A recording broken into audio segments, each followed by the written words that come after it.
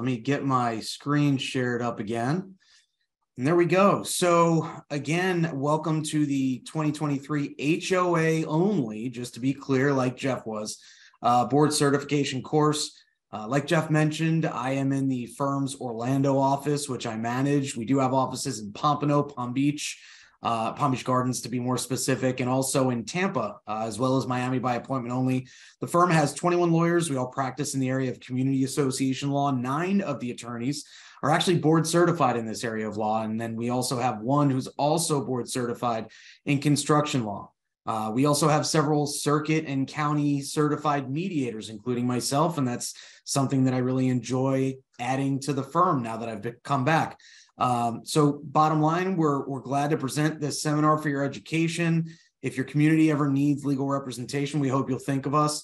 But again, as Jeff mentioned, nothing that I can say today will be legal advice, because that kind of requires a little bit more in-depth knowledge and, frankly, review of your particular circumstances, facts, and governing documents. So without further ado, we've got a ton of information to get through. And hopefully in less than the hour and 55 minutes I've got left to do it. So let's go ahead and get started. Association board member certification. Why are you here? Well, there are 2 options of how you can be certified as a director in an HOA in Florida.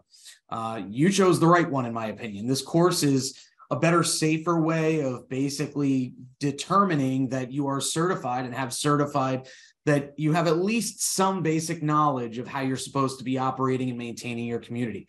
And frankly, let's be honest, you get to hang out with me for 2 hours instead of doing whatever else it was you would have been doing, which, let's be real, I mean, it couldn't have been as exciting as this, right?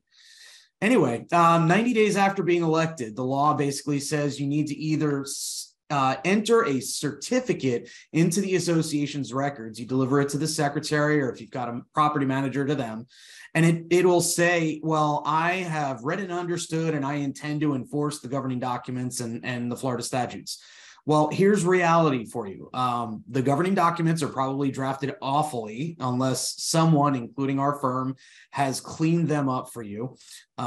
They conflict internally. They conflict with other documents in the Florida statutes. So honestly, most community association attorneys, and especially real estate attorneys or other attorneys who don't practice in this area as their main focus, probably can't interpret them properly either. Why would you be expected to? You may be an attorney, you may not, but frankly, most people don't have the expertise to do what it is we do on a daily basis. Often we can't even discern a concrete answer from your governing documents. And so why would you be expected to be able to do that? So rather than do that, you can be here instead.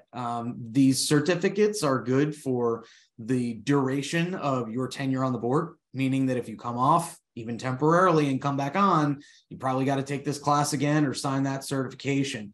Another reason that I recommend this class, which obviously I'm preaching to the choir, but the reason that I recommend this class to all of your other directors over going ahead and signing that document is that I've actually seen it used against directors who signed a certificate saying, oh yeah, I've read the documents, I understand them, I'm going to uphold them. No, probably not. That's been used against them in court, where the opposing attorney that was opposing the association basically killed that director's credibility by saying, you don't understand these documents at all, do you? And asking questions to prove that. So you can certify up to 1 year in advance. It's good until you are off the board, and then you start over. Okay. HOAs in general. HOAs are a creature of common law, not statute. So whereas a condo is really a creature of statute, meaning it didn't exist until the condo statute existed, these HOAs are really just a set of covenants that govern a physical area of space.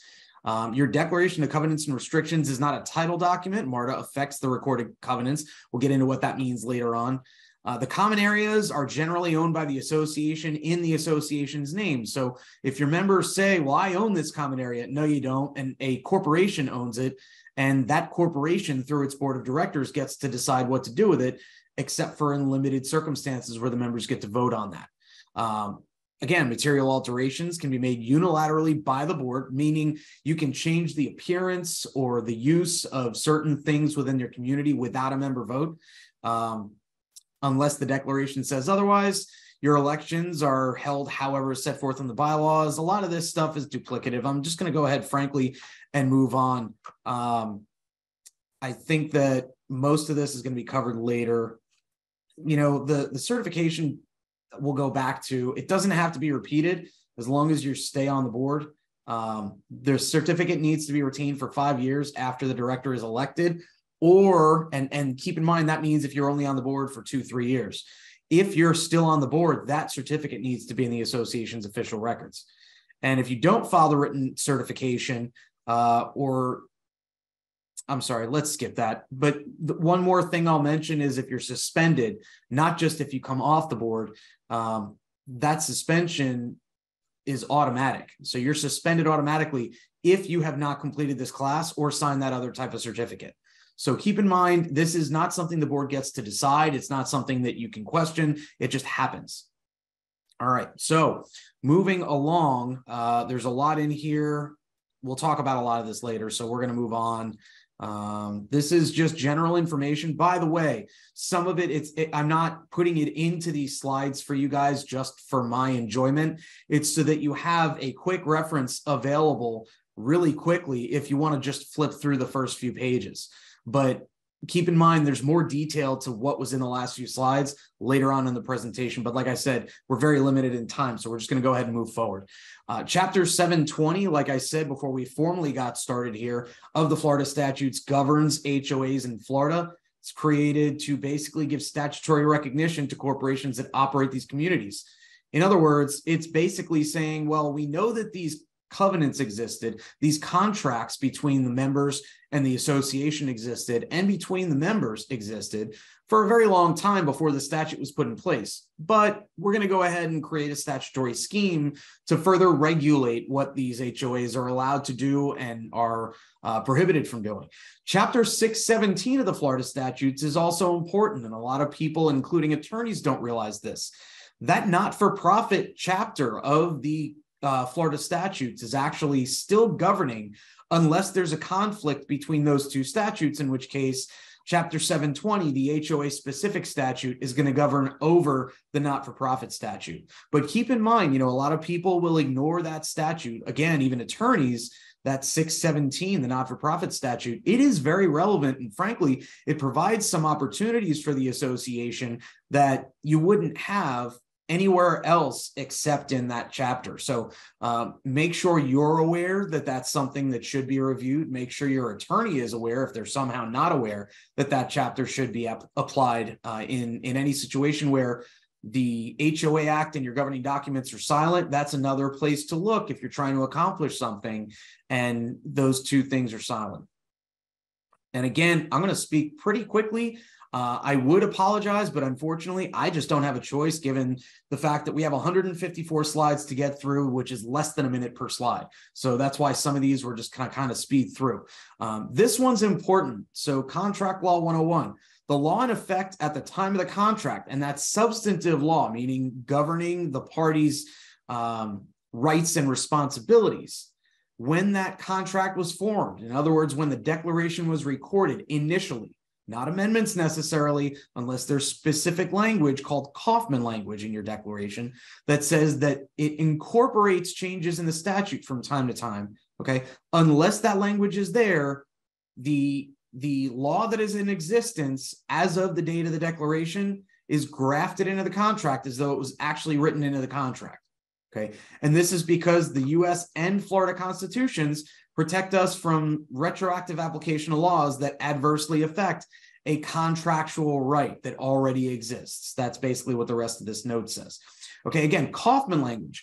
If the declaration does say that it's subject to the statutes as they're amended from time to time, then each year's legislative changes generally apply as if the recent changes were drafted into the declaration. In other words, rather than going back to the year that the declaration was recorded, we're going year by year as to what the statutes say. If the declaration doesn't include that language, then you got to ask, does the legislation itself say whether it's retroactive? Okay, generally, if it doesn't say that, then it's not retroactive. It's just prospective, meaning it only applies from the date that it's adopted and enacted forward. If not, if the statute is silent, are the changes substantive, meaning that they affect rights and responsibilities, or procedural, meaning does it change the way that the association does business? In other words, does it say that you have to hold this hearing with 14 days notice rather than 7 days notice? That's a procedural issue. Okay, could be deemed substantive, which is why this gets really complicated, because now you have less rights if that timeline goes down from 14 to 7. In other words, I have less time to deal with this issue. Okay, if it's procedural, the change is procedural, then the legislation generally will apply. If it's substantive, more likely than not, that new legislation probably won't apply. Okay, you can't assume that the declaration versus the statute or any particular version of the statute is going to control. So we talked about procedural versus substantive laws. A couple examples of substantive rights: ownership in the common expenses and surplus, right to use common areas, a cause of action that's accrued. In other words, someone got hurt on the property. Well, that cause of action accrued and turns into a protected property interest. Okay, so that's a substantive right. We also see, like I mentioned earlier, conflicts between the declaration, articles of incorporation, the bylaws. When that conflict exists, what do? Okay, just remember, declaration, articles of incorporation, bylaws. Now, let's talk about what these things are. And before we talk about what they are, I want to mention, when you have that type of conflict, what you really need to do is amend the item that is lower on that list, declaration, articles, bylaws, so that it does conform to the higher item. In other words, you no longer have a conflict. So you do an amendment to whatever is different.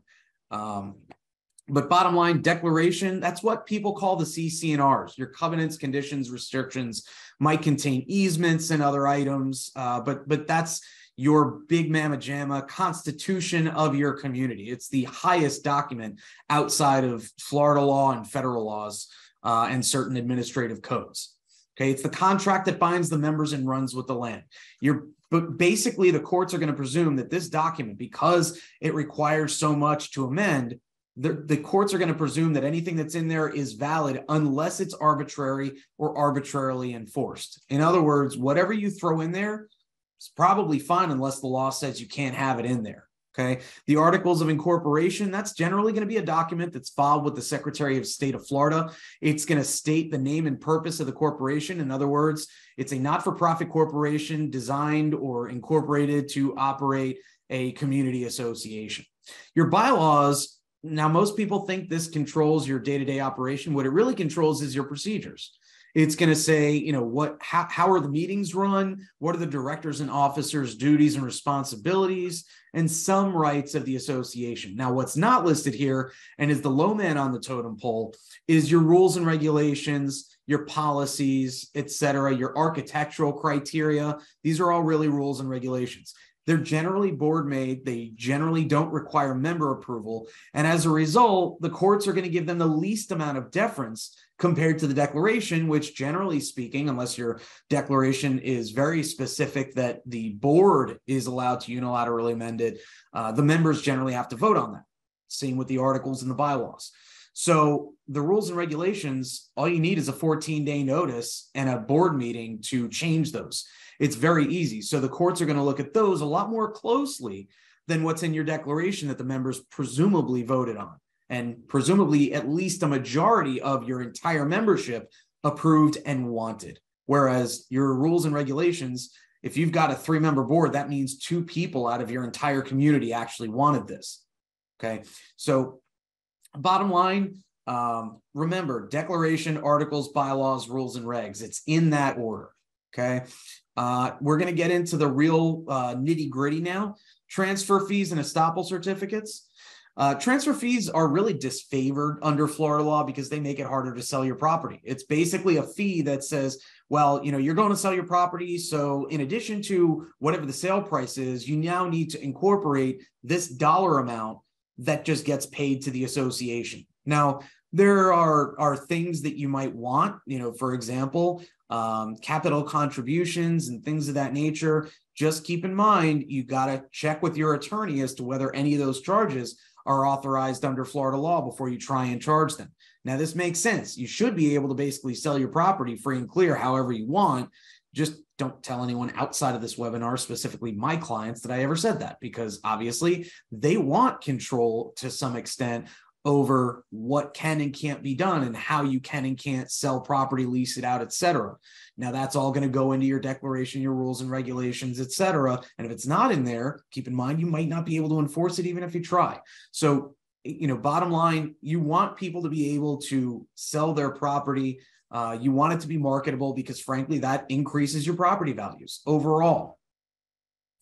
Now, an estoppel fee, on the other hand, is allowed, and so is any fee payable to a nonprofit or charitable organization for certain activities benefiting the association if, again, the declaration or any covenant authorizes that.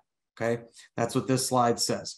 Now, the estoppel certificate itself, what is it? It's basically a document that tells everyone, here's what's owed on the property, here are the covenant violations against the property, and here's some other information that the statute requires, or frankly, whoever's requesting the estoppel certificate might alternatively require, that it might be important for purposes of someone that wants to buy into this community and specifically buy this particular property that they're asking about.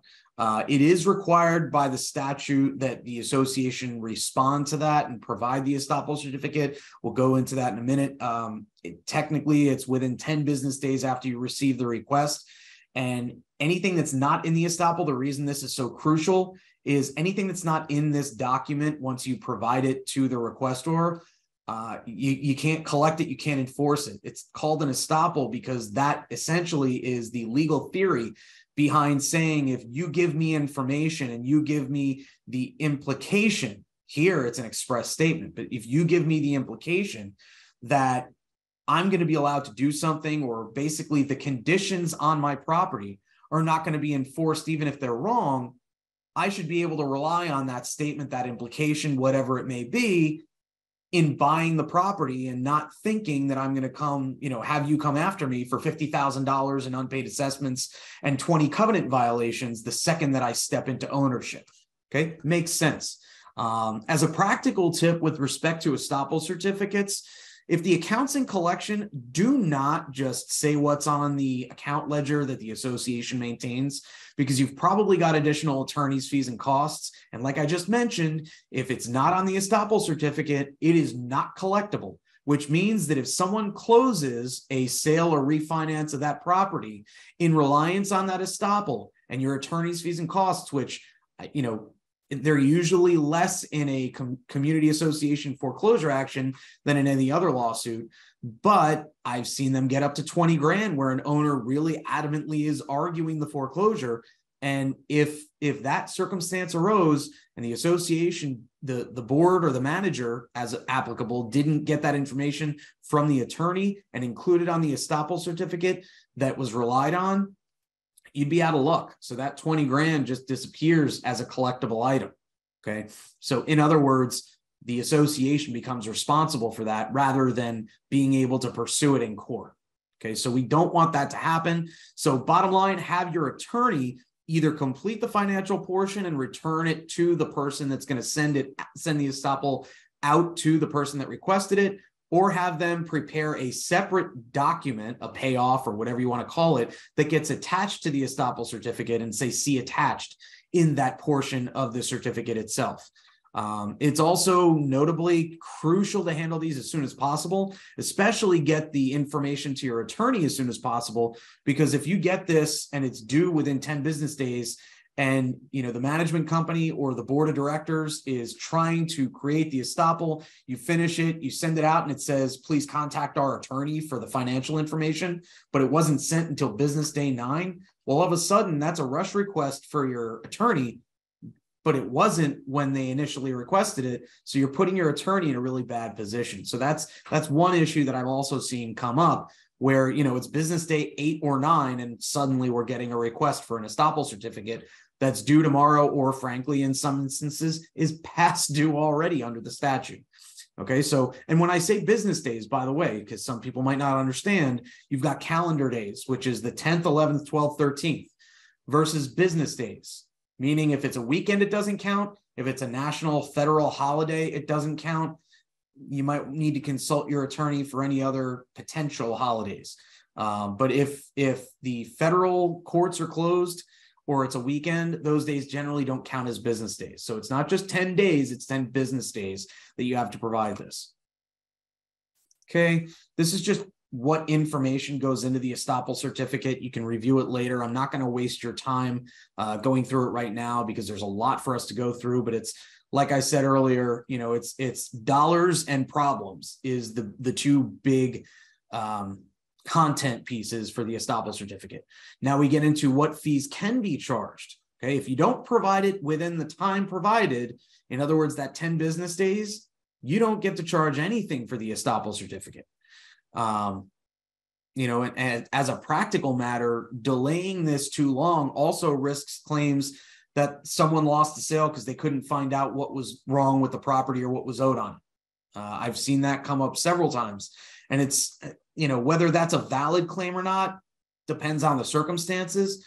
But in reality, you don't want your community having to face that kind of potential lawsuit and that kind of potential liability just because you waited a couple days too long to let someone know what's owed and what's wrong with the property. Okay, so back to the fees that can be charged. It's $250, which was just recently increased in July. That can be charged if on the date the certificate is issued, no delinquent amounts are owed to the association. In other words, it's a $0 balance. Okay. If there is a delinquency, then you can add $150 to that.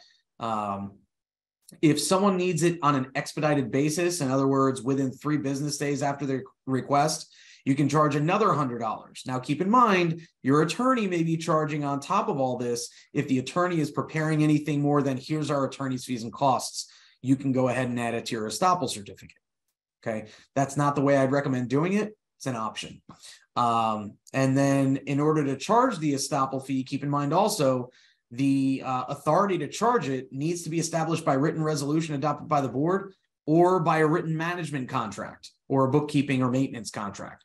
So don't just think you have the ability to charge these things automatically. Just spend the 10 minutes at a board meeting to pass a resolution to make sure that you're covered. And we discuss what happens if you deliver this too late. You can't charge a fee for preparation. Now, there are different fees if you have multiple parcels that are being requested at once. This estoppel governs, let's say, 18 parcels of land in your HOA. So in that case, you can charge up to $750. And that, keep in mind, this substitutes that $250 charge. That doesn't necessarily mean you can't also charge the other ones. Okay. So in other words, that's $750 instead of the $250. If it's 26 to 50 parcels, $1,000, again, instead of the $250. 51 to $100, 100 parcels is $1,500, and then more than 100 parcels, which, you know, that's when you're basically selling most of the community. It's a maximum of $2,500, which frankly, I think these figures are absurdly low because you're needing to calculate all of this information, check on the violations, and provide other information for each one of these parcels. But I guess the legislature presumes that if you're buying in this type of bulk, they're probably all either in really good condition or really bad condition, and they're all current or not. So bottom line, just keep these figures in mind. If someone, in the rare instance that someone is asking for an estoppel certificate that governs more than one parcel at a time. Okay, if the transaction is not completed and no later than 30 days after that scheduled closing, and keep in mind, they need to tell you when the closing is scheduled for, the person that paid for the estoppel certificate requests a refund, you do need to send that money back. I've only seen it happen maybe 5 or 6 times in the last few years, but it definitely does happen where people are smart enough to say, we didn't close, we want our money back. We shouldn't have to pay that. Now, keep in mind, that doesn't mean that it's an association expense. The estoppel fee just gets tacked onto the account for the property in question. And there is statutory fee entitlement, meaning whoever wins a lawsuit governing failure to return those funds, and frankly, regarding estoppel certificates in general, is going to be entitled to recover their attorney's fees and costs under statute. So just be careful. Don't mess around with estoppel certificates. They are very easily relied upon in court because you are providing something that is expressly intended for whoever is getting it to rely on. So just keep all this in mind. Again, the fees are adjusted every 5 years. They were just adjusted in July of 2022. So I don't expect an increase despite any inflation we may see for, again, probably 4.5 years now as of the date this is being recorded. The estoppel certificate's good for 30 days or 35 days if you're sending it via mail. I don't know anyone that actually does send them via mail. It's usually either email or fax in my experience. A mistake, or if you get new information, allows for an amendment to be made to the estoppel certificate if closing hasn't occurred yet. Now, keep in mind, if you amend, you can't charge for the amendment, and you also need to provide a new good through date. Now, if you're amending and that new information is, well, they cured the violation that was listed in the original estoppel certificate, I question, and the law is not entirely clear, but it might be risky to do this, whether you can potentially charge another estoppel fee because the information that changed was because of actions taken by the owner. I think you'd be putting yourself at risk if you charge this fee. What you may want to do is have another fee tacked on to the account afterwards. But again, that creates issues as well with respect to the Fair Debt Collection Practices Act and the Florida equivalent. So I'm not making that recommendation to anyone, but it's something you might want to discuss with your attorney as, you know, well, I heard this is an option, potentially a risky one, but let's talk about it. Okay. Again, that is not advice. That is, hey, it's a possibility. Okay. You can charge up to $150 plus the reasonable cost of copies and attorney's fees incurred by the association if, in addition to the estoppel certificate, there is a request for information beyond what's in there from the prospective purchaser, lien holders, et cetera. You're a lot of times going to see this in the form of a request from Fannie Mae, Freddie Mac, and other lenders for an opinion letter and things of that nature. From the attorney, there may be other documents that they request that they might be entitled to. Again, that fee up to $150, and presumably that needs to be in a resolution as well, unless it's an attorney's fee or under some other contract.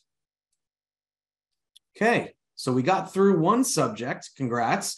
Now we talk about the fun stuff: use right suspensions, voting suspensions, and fining. What we're talking about here is covenant enforcement. Okay, you can fine or suspend a lot's use rights, a parcel's use rights, after following this procedure. And the procedure, just to be quick, the board votes to levy the fine or the suspension. There's a 14-day notice of hearing before a separate impartial committee. Now the question is, do you need to have that impartial committee hold the meeting? And again, this is a hearing. It's basically taking evidence as to whether or not the person violated the covenants. And that's really what we're talking about here. Did this person violate the covenants? Is it worth the fine or suspension that the board wants enacted? And then, you know, the question again is, does the statute require that you hold this meeting or just offer to hold it? Attorneys will tell you 50-50 on that issue. So my suggestion for in the interest of risk avoidance is to hold the meeting with that committee that you are required to have, an impartial committee. If the committee doesn't approve the fine or the suspension, that's the end of it. You can't levy it. You can't levy the fine. You can't suspend the use rights. If they approve, it's effective once the board gives notice of the fine or suspension. Okay, again, this committee must be impartial. Okay, it needs to be made up of at least 3 members of the community appointed by the board that are officers, directors, or employees of the association, or those people's spouses, parents, children, or siblings. Okay, so this can be tough to find, but it's something that's necessary if you want to actually have the right to fine or suspend use rights under these statutes. Now, as to fining in particular, candidly, I'm not a huge fan, and here's the reason. They're almost never pursued in court. In other words, it just kind of sits. It's an outstanding obligation. It's allegedly a debt. It sits on the owner's account, so to speak, for however long it takes for that owner to either wait the 5 years when the debt expires under the statute of limitations. Sorry about that. I've been talking a lot already. Or the owner goes to sell or to refinance their property. It gets listed on an estoppel certificate, and it's the first thing that the association is going to be willing to waive when the owner inevitably asks the association to say, well, we'll cut this a little bit just to help you get this closed. The association and specifically this committee that I mentioned also serves kind of as judge, jury, and executioner. They kind of serve the judge's role in saying yay or nay after an evidentiary hearing that the owner presents whatever evidence they have, the association through the board does the same. So, judges don't necessarily love fines, especially when they are collected as an assessment, which you can do under certain circumstances, presumably. Now, I say presumably because the statute says that you can't exceed $100 per violation unless the governing documents say so and it's ongoing in nature. You can't exceed $1,000 per violation in the aggregate, meaning in total for that violation, unless the governing documents say otherwise. So I actually have one where it's been $100 a day in a community in South Florida. This was several years ago, but it ended up reaching about $60,000 between 4 violations. That is possible. And a fine of $1,000 or more, technically, we say it may become a lien. The statute actually says it can't become a lien unless it's $1,000 or more. So we take that as an implication, not necessarily an express statement, but an implication that a fine of $1,000 or more may become a lien against the parcel. And then you can foreclose for those fines if, again, the authority to do so is provided in the declaration. Okay, but keep in mind what you're doing here and how a judge might perceive this. This is telling someone, well, you left your trash out for, 5 days, 6 different times. And so in the aggregate, you reached over $1,000. So now we're going to foreclose your house because you didn't put your trash cans away or your recycling bins. You didn't paint your mailbox. It's things like that we're talking about. So unless it's really egregious, the problem is you have to be consistent and uniform across the board as to how you enforce. My strong suggestion, have an enforcement policy in place. If you don't have one, I strongly recommend putting one in place. I won't say that's legal advice, but it's about as close as I'm going to get during this webinar because it's really important that your owners know exactly what's going to happen and that you're going to follow through on these things. Again, the reason I don't like fines is because no one ever follows through on them. I won't say no one ever, but in reality, I very, very, very rarely, I believe, and I was, I started in the collection arena for community associations in 2010, and I didn't really step away from that until about 5 months ago when I rejoined the firm. And during the, 12 years, 13 years that I was doing collection as my primary focus, I don't think I saw more than 3 or 4 times where an association was actually pursuing fines in court. So that's why I say it just doesn't happen. And that can kill the board's credibility, which you obviously want to build instead.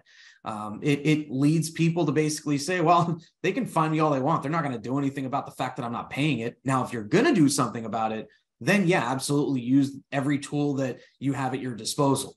But if your plan is to, well, we're just going to fine them and, we'll let it sit for a while and they'll know that that's outstanding. They don't care. I hate to be blunt. People don't care that fines are outstanding unless and until you actually do something about it, including what we'll talk about in a minute, which is suspending use rights or voting rights due to an outstanding obligation. Now, the fine is due 5 days after the date that the committee meeting says, yep, we agree. You should be fining these people. Let's go forward. Okay. Use right suspensions for failure to pay. Again, if you are delinquent in any monetary obligation, including fines, owed to the association for more than 90 days, the board at a board meeting can suspend the right of an owner or whoever else may be otherwise entitled to use common elements, common facilities, common areas, or any other association property. Now, keep in mind, when I say any other association property, there are specific things that you can't affect, okay? We'll get into those in just a minute, but the bottom line is you can suspend use rights in, let's say, the gym, the pool, things of that nature if someone is 90 or more days delinquent in payment of an assessment or any other obligation. Now, the motion can be done one time if it's done at a properly noticed board meeting, but you might want to do it that way. And when I say one time, I mean, you've got 20 different properties that you're moving to suspend. And when I say you might not want to do it that way, it's because you're kind of putting these people on blast, and you have limitations on how you can refer to properties as delinquent. You can't put out what we call a deadbeat list. You can't, basically put a list together of here are the scumbags that haven't paid their assessments this year, et cetera. So just keep all that in mind. Another avenue that we didn't mention here is a rent demand. If someone is delinquent, you don't have to necessarily wait the 90 days. I don't think. I'd have to look at the statute to recall, but it's not in my notes, but you'd have to know that the owner is delinquent. And if they do, you send a demand to the tenant that they pay their rent directly to the association going forward, and until that account is no longer delinquent or there is no further monetary obligation. And the tenant's protected under the Florida statutes in the HOA statute from the landlord coming after them if they pay their rent to the association. That is directly stated in the notice that you'll send, which is a statutory form notice. Okay, the tenant's generally going to be the one with money to pay you, though. So the question is whether you want to kick them out or not. So this really works well in areas where there are a ton of rentals, and the landlord, the owner, is going to have to keep going back and finding new tenants every time that you kick one out. Now, when I say kick one out, I mean you're spending $2,000 to $3,000 or whatever you're paying your attorney on an eviction. So it's not the most attractive option, but sending the letter in the first place is very attractive because, again, it's one more avenue where you might get paid and not have to worry about this debt anymore. Okay, the suspension applies to the entire lot. Keep that in mind. It's not just the member that is suspended from using this stuff. The suspension doesn't apply to things that are needed for ingress and egress, which means getting in and out of the community. Now, the question then arises, well, what if we have a gate and people are allowed to use key fobs? I'd say that issue goes 50-50 as to whether a judge says that is a method of ingress and egress. That's my opinion, is that it's just one way of getting in and out. Or if the judge says that you're actually somehow blocking them from accessing their property. So you're taking a risk if you do shut off gate transponders.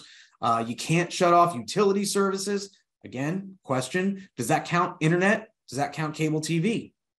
I don't know. So be careful with shutting those type of services off in addition. And then the problem is it doesn't clarify nearly anything beyond the portion of the common areas used to provide access to the parcel or utility services. You can't prohibit, and this is why I used a different color, prohibit vehicular and pedestrian ingress and egress from the parcel, including the right to park if there are parking spaces. So up to you. The other thing with respect to the pool, the gym, all your other amenities, one risk you take unless you've got someone manning those specific items is chances are their neighbors are going to let them in and let them use it anyway, unless you really point out to the neighborhood, hey, if people were suspended, it's because they did something wrong. Don't let them use it. Sometimes that works, sometimes it doesn't. But that would be something sent via notice to the entire community. Okay, you can also suspend voting rights for a delinquency of over 90 days. And the question becomes, well, what if someone pays $49,999.99 of a $50,000 debt? Well, the quick answer is they're still delinquent. So no, there is a portion that's 90 days delinquent, and according to the statute, they're still not current. That suspension remains active. Okay, that's one reason that it's so crucial to keep active records of who owes what to your association. Suspended voting interests don't count for any purpose, including a quorum, meaning that it may not be the best idea to take away these people's voting rights, because if you're trying to reach a quorum and that's someone that would have otherwise voted, even if it's someone that would have voted against what you want to accomplish at a meeting, they don't get to even count towards a quorum. So believe it or not, you actually do want everyone to try and vote. Keep in mind the De Soleil case, which is mentioned here in blue, provides that for those declarations recorded prior to the effective date of the amendment to the statute, the authority to suspend voting rights must be in the association's declaration or the declaration must contain that Kaufman language we discussed earlier that incorporates the statutes as amended from time to time to suspend voting rights. Now, keep in mind, this is a condo law case. A lot of the time, those condo cases are transferred over by judges and applied to HOA cases as well. So we mention this because it may be something that is incorporated by a judge. Okay, moving on to the next topic altogether, member meetings. Okay, the annual meeting needs to be held at the location provided in the bylaws. That's pretty easy. I mean, the reality is a lot of this stuff is going to be whatever the bylaws dictate.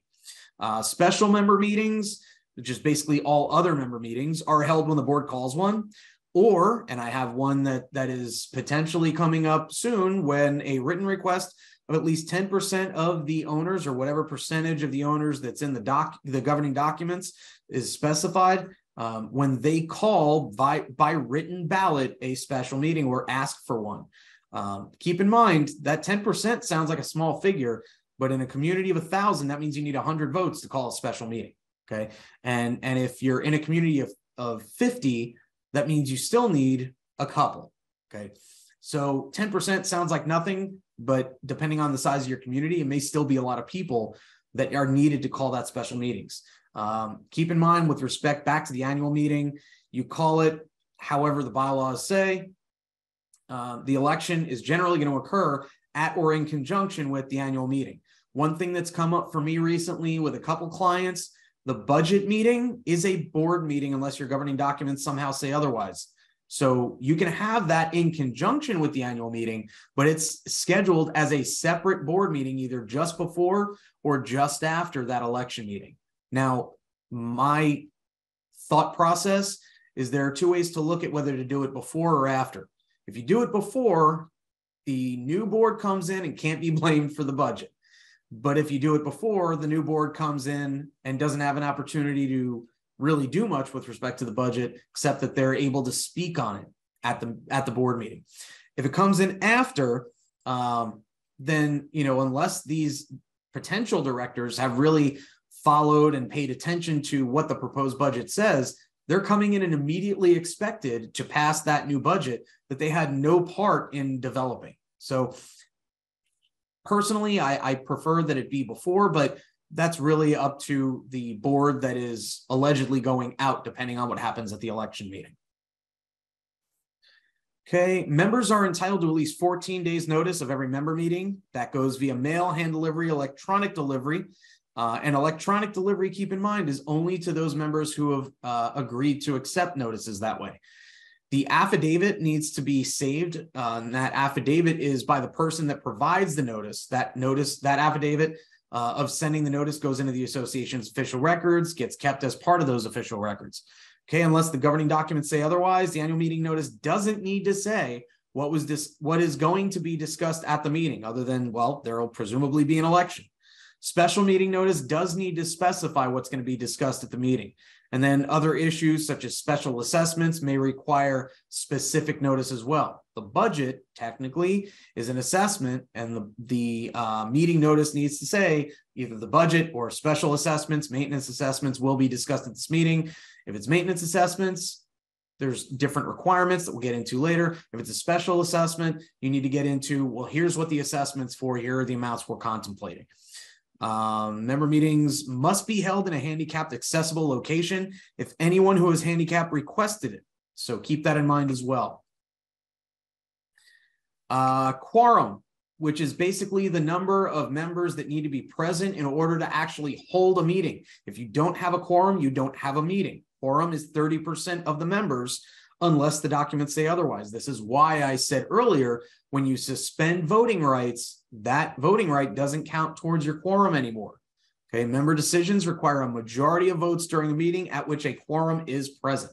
That's how you make a decision on behalf of your community, unless the governing documents specify. For example, for amendments, you might have a higher or lower voting percentage required. Okay, so generally speaking, member decisions require that majority of a quorum. Here's another thing that I think that most, if not all, communities really should have a written policy on, and that can be contained in your rules and regulations. It doesn't need to be super complex. But you do have the right as a member to speak up to 3 minutes on every agenda topic that is open for discussion during every member meeting and every board meeting. The association can adopt these rules that I mentioned. So that policy is generally going to govern the frequency, duration, or time, which again needs to be at least up to 3 minutes for member statements. And I hear a lot of communities that have said, well, we don't really need to do that yet. We don't have any problems with members trying to overtake the board or the rest of the members during meetings. Yeah, but once you do, you're not potentially going to be able to hold your meeting and accomplish business in order to pass this thing and curtail that behavior. So keep in mind, this is something that needs to be decided and the policy needs to be put in place at an open board meeting.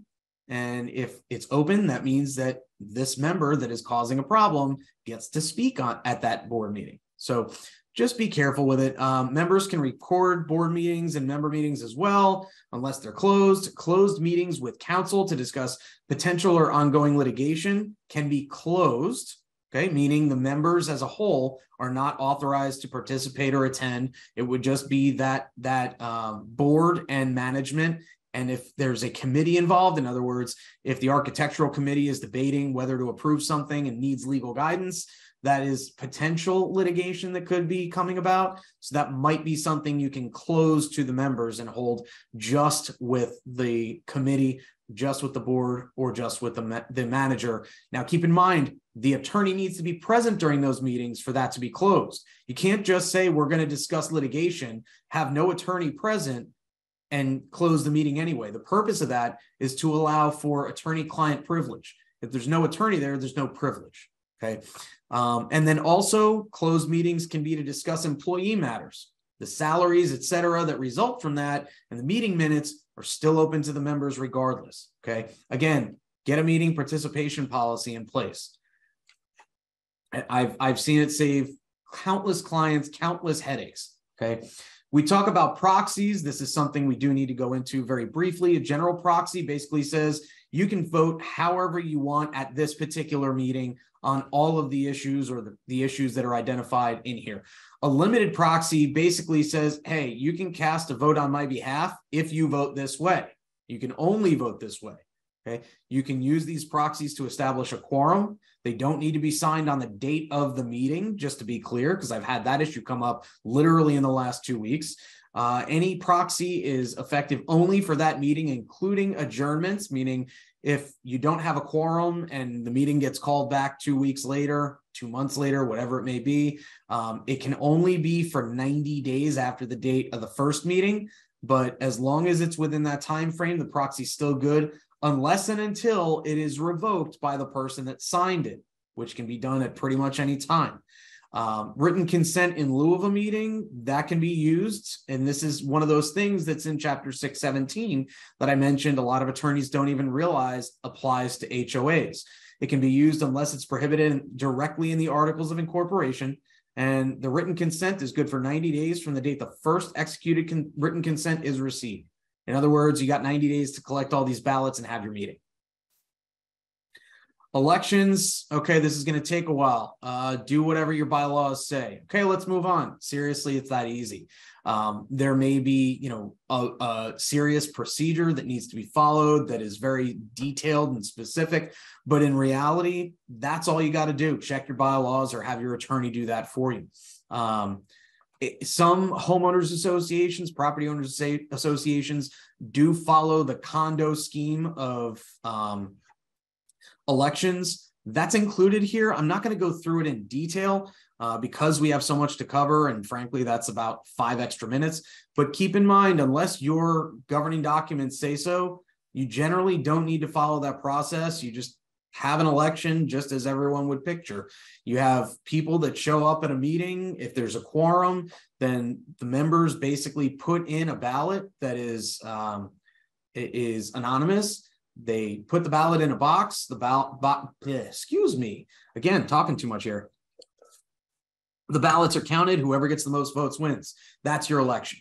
A couple points that you want to avoid disputes over the validity of the election. Make sure that before you eliminate any nominations at the meeting for HOAs, you ensure that the governing documents don't allow these people to be nominated. We'll go through what might limit that in a minute. And also make sure to formally close the balloting at some point so that you're not just sitting there all night waiting for people to show up, or just continuing without having closed it, in which event people can show up at 10 o'clock at night, and if the meeting's still going on, their ballot can be counted. Okay. You need a quorum unless the bylaws say otherwise in order to hold an election. If there's no election, the directors generally will just hold over for one more term, or at least the following year, depending on whether you've got staggered 2-year terms or whatever. The process, again, it's going to be regulated by the bylaws. If the election process in the governing documents allows for nominations in advance, the association doesn't have to allow nominations during the election meeting. Notice of the annual meeting must be provided 14 days in advance. Unless the bylaws say otherwise, it needs to be mail delivered or electronically transmitted to the members within those 14 or more days. So no less than 14 days. Now, this is, again, the condo election process. I'm not going to go through it, but bottom line, you need to have a notice 60 days before your election. And this is only if you're following this procedure. Notice of the date of the election 60 days in advance, 40 days in advance. All the candidates need to basically say, here's what I'm going to, I want to be nominated and I want to be a candidate. If the candidate requests it, the association needs to include an information sheet that needs to be provided to the association at least 35 days before the election, and then at least 14 days before the meeting, before the election. There's a second notice that goes out, and it encloses the ballots. It also encloses all of those candidate information sheets. And I won't go through the process of counting and all that, but bottom line, it's a little bit more complicated. And one thing that you might want to consider, if this is the process that your association follows, is having an election monitor involved so that you're sure that if there are any challenges to the procedure, that person can go back and basically say, no, I did everything correctly. Here you go. Again, whoever gets the most votes wins. That's what plurality of the ballots cast means. A vacancy caused by the expiration of the term must be filled by an election. A resignation is generally going to be filled by an appointment or an election. Now, you just went through all of this stuff for an election. Appointment is, hey, the board likes this person as a potential director. We have a board meeting. We vote to appoint that person. They accept. Done.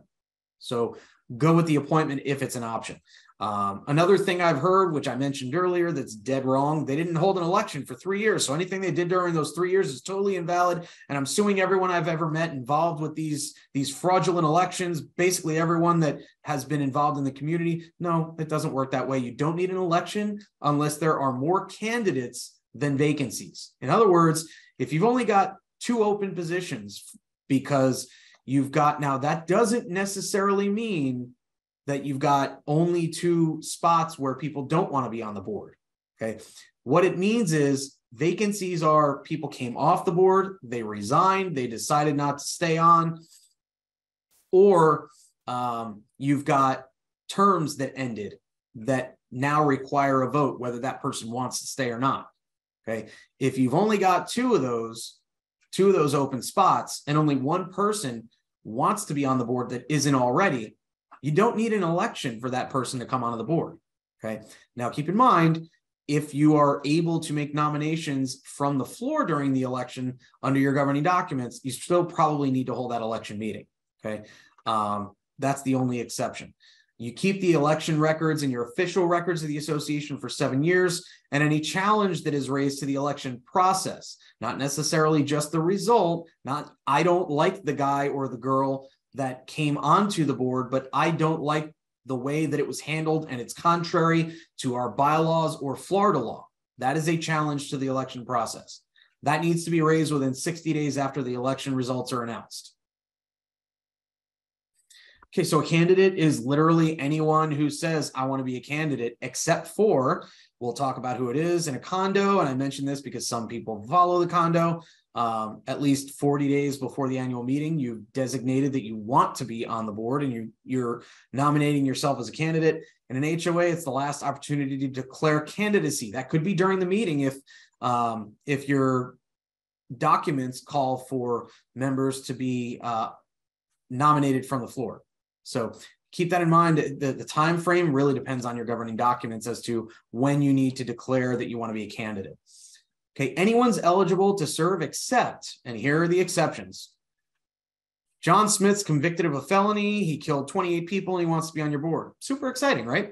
So John was released from prison 5.5 years ago. I don't know how he got out so soon after killing 28 people, or at all for that matter, but he made it. Maybe he's in his early 80s and he's still totally with it.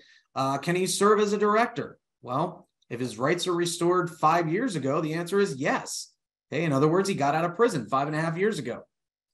If they were only restored, however, if he got out 4 years and 364 days ago, as of the date of the election, sorry, John's SOL. He cannot be on the board. Okay. Now, if someone has that felony on their record or something that would have been a felony if it were committed in Florida, if that is on their record and you don't know until after the fact, you can pull them off the board, and any votes that they made during their directorship still count. You don't just rescind everything. Okay. The other reason that someone can be pulled off or is not on at all is that if you are at least delinquent in the payment of any fee, fine, or other monetary obligation to the association as of the last date you can nominate yourself. In other words, the 40 days, or depending on what your governing documents say, possibly the date of the election, they cannot seek election. They're not a candidate. If they are on the board and become more than 90 days delinquent, including if that 90-day timeline started before, okay, which it shouldn't, because if they were delinquent as of the date of the election, they shouldn't be on the board in the first place. But if they become 90 days delinquent afterwards, so for example, you fine one of your directors, they never pay the fine, then they are automatically off without a board decision. They are off the board after that 90 days comes up. Okay, this is automatic. It's not a decision. It's not, well, he doesn't like me, so he pulled me off. It's, nope, sorry, you're off. The board needs to consist of 3 or more members with the number specified in or fixed in accordance with the articles or the bylaws. Your term expires at the end of the term provided in the governing documents. That could be the end of each year, or it could be, like I said, you might have staggered terms or term limits, which, staggered terms is basically, well, these 2 people get reelected every other year. These 2 stay on that year and get reelected the next year. Term limits means, well, if the governing documents say you can only serve for 8 consecutive years, you can only serve for 8 consecutive years on the board. Okay, your bylaws are generally going to say that. There's no prohibition in an HOA against co-owners serving on the board. Condos, there is. Here, you're welcome to do it if you feel the need. Hey, verifying outer envelopes. I'm gonna skip some of this just to save some time. Again, move to close out the balloting. Once that is approved, it formally cuts off the balloting, and any subsequent votes don't count. So you don't have to count them and deal with stopping allowing the votes. It helps ensure an accurate count. The other thing, if more than one ballot is submitted by any lot, both of those votes are disqualified and they don't count toward the overall votes. But keep them in your official records, because they are still records of the association, which you will need in order to prove why that vote didn't count. Okay.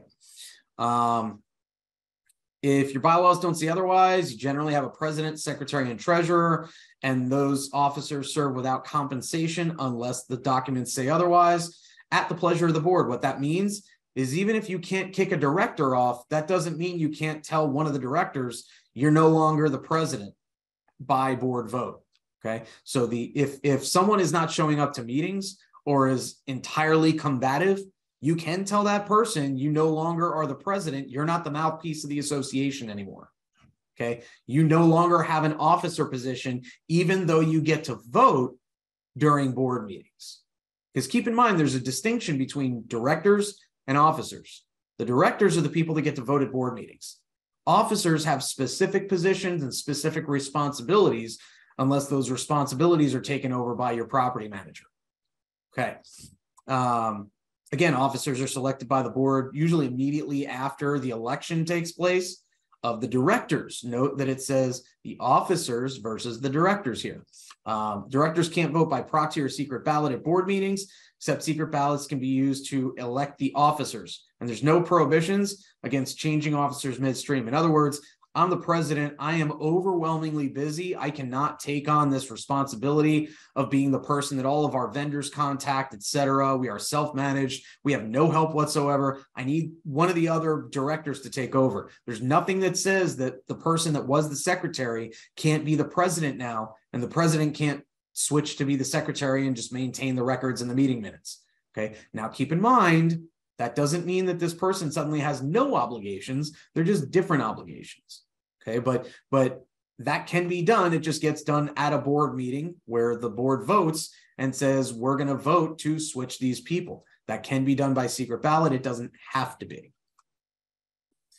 You can use an online voting system. Electronic voting is becoming really prevalent over the last few years. I'm not going to go through it in detail, but we do actually have a really good presentation that I believe our partners, I think it was Mike Bender and Jeff Rembaum did, that you can find on our website if you want more information about electronic voting. What you're really going to want to do is rely on your electronic voting vendor. So you need to use a specific company that does this, frankly, for a living. And you're going to want to rely on your association attorney and manager, if you have one, to make sure that this is done right, because there are very specific statutory requirements that these vendors need to follow. Most of them do, but just make sure that you're getting a recommendation from someone as to who you should be using. There are a few that we work with really well. But again, you know, that webinar is going to be really good to look at if you want to know more about electronic voting. The board, every director, every single person other than managers who have a different duty, but every director and every officer of every community association in Florida owes a fiduciary responsibility to the member, excuse me, to the members of the community, and needs to act reasonably. Okay.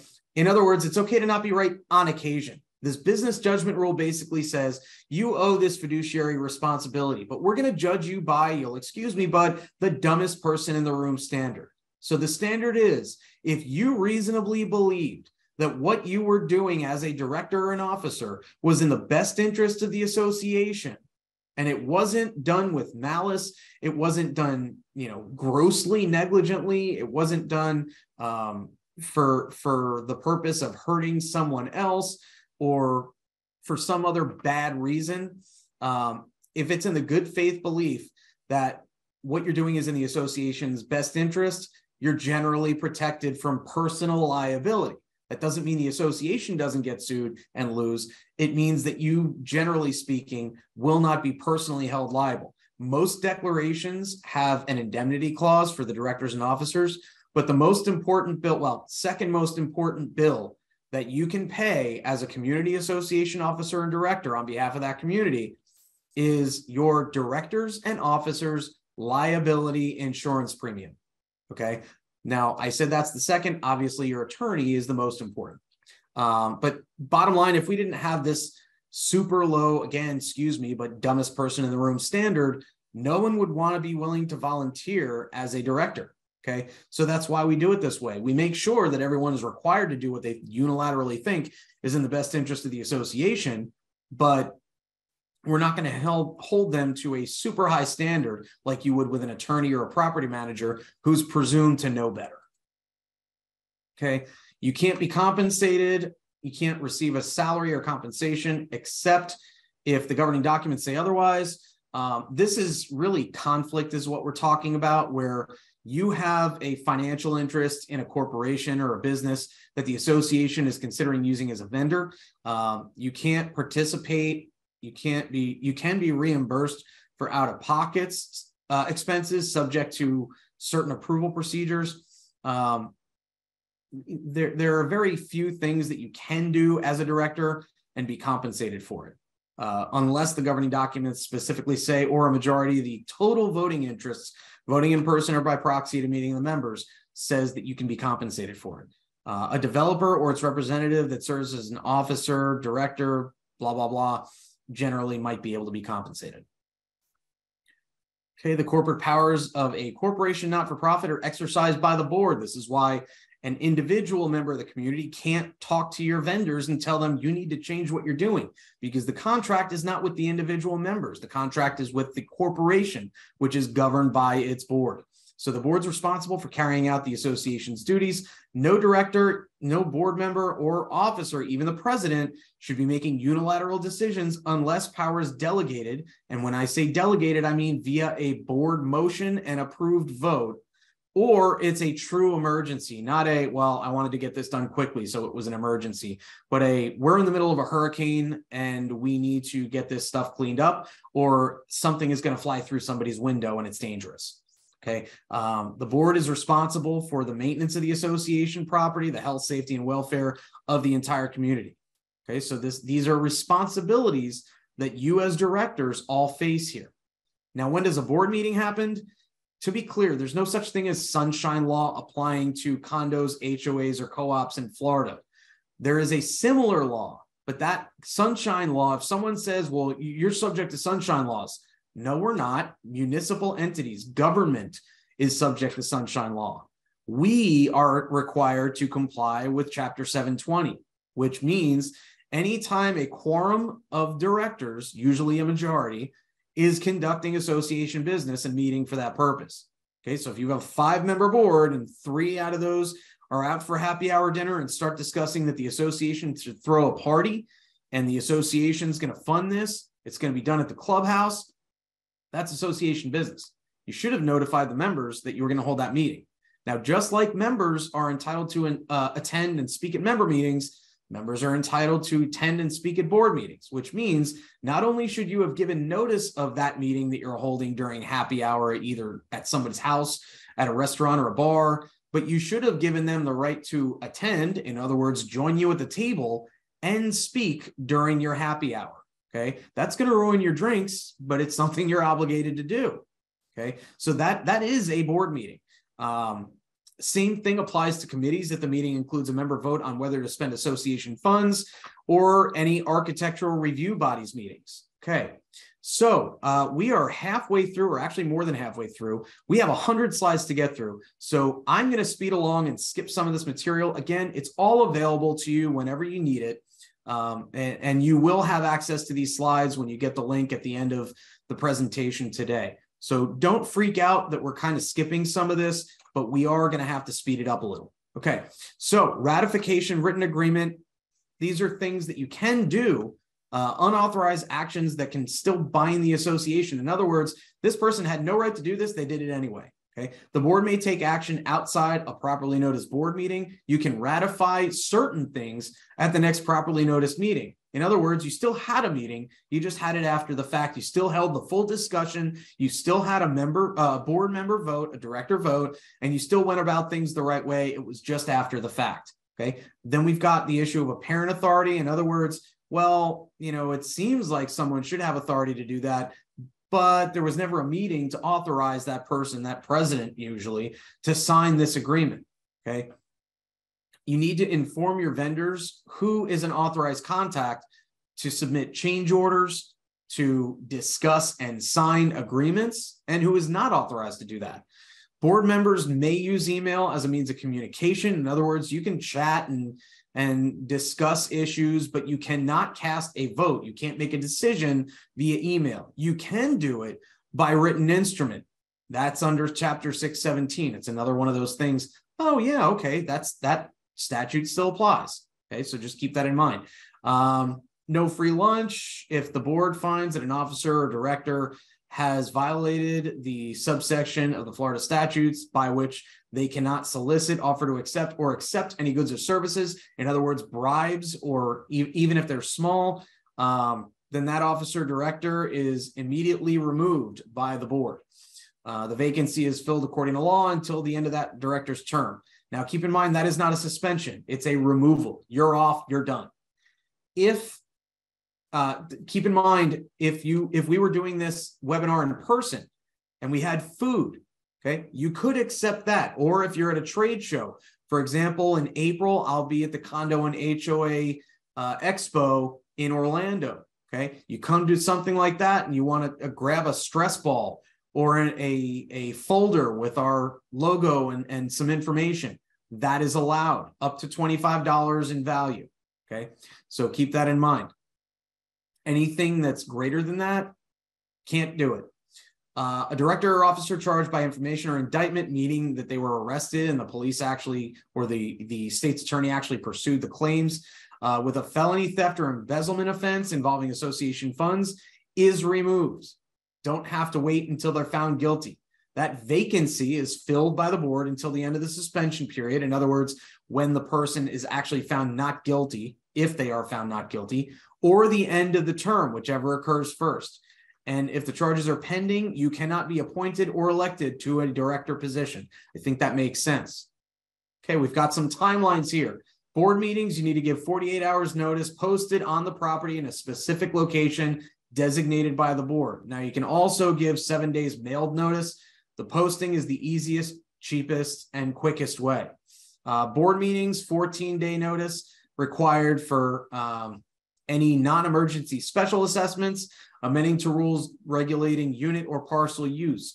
I would argue that it might also be required because the statute talks about assessments. It might be required for your budget meeting as well.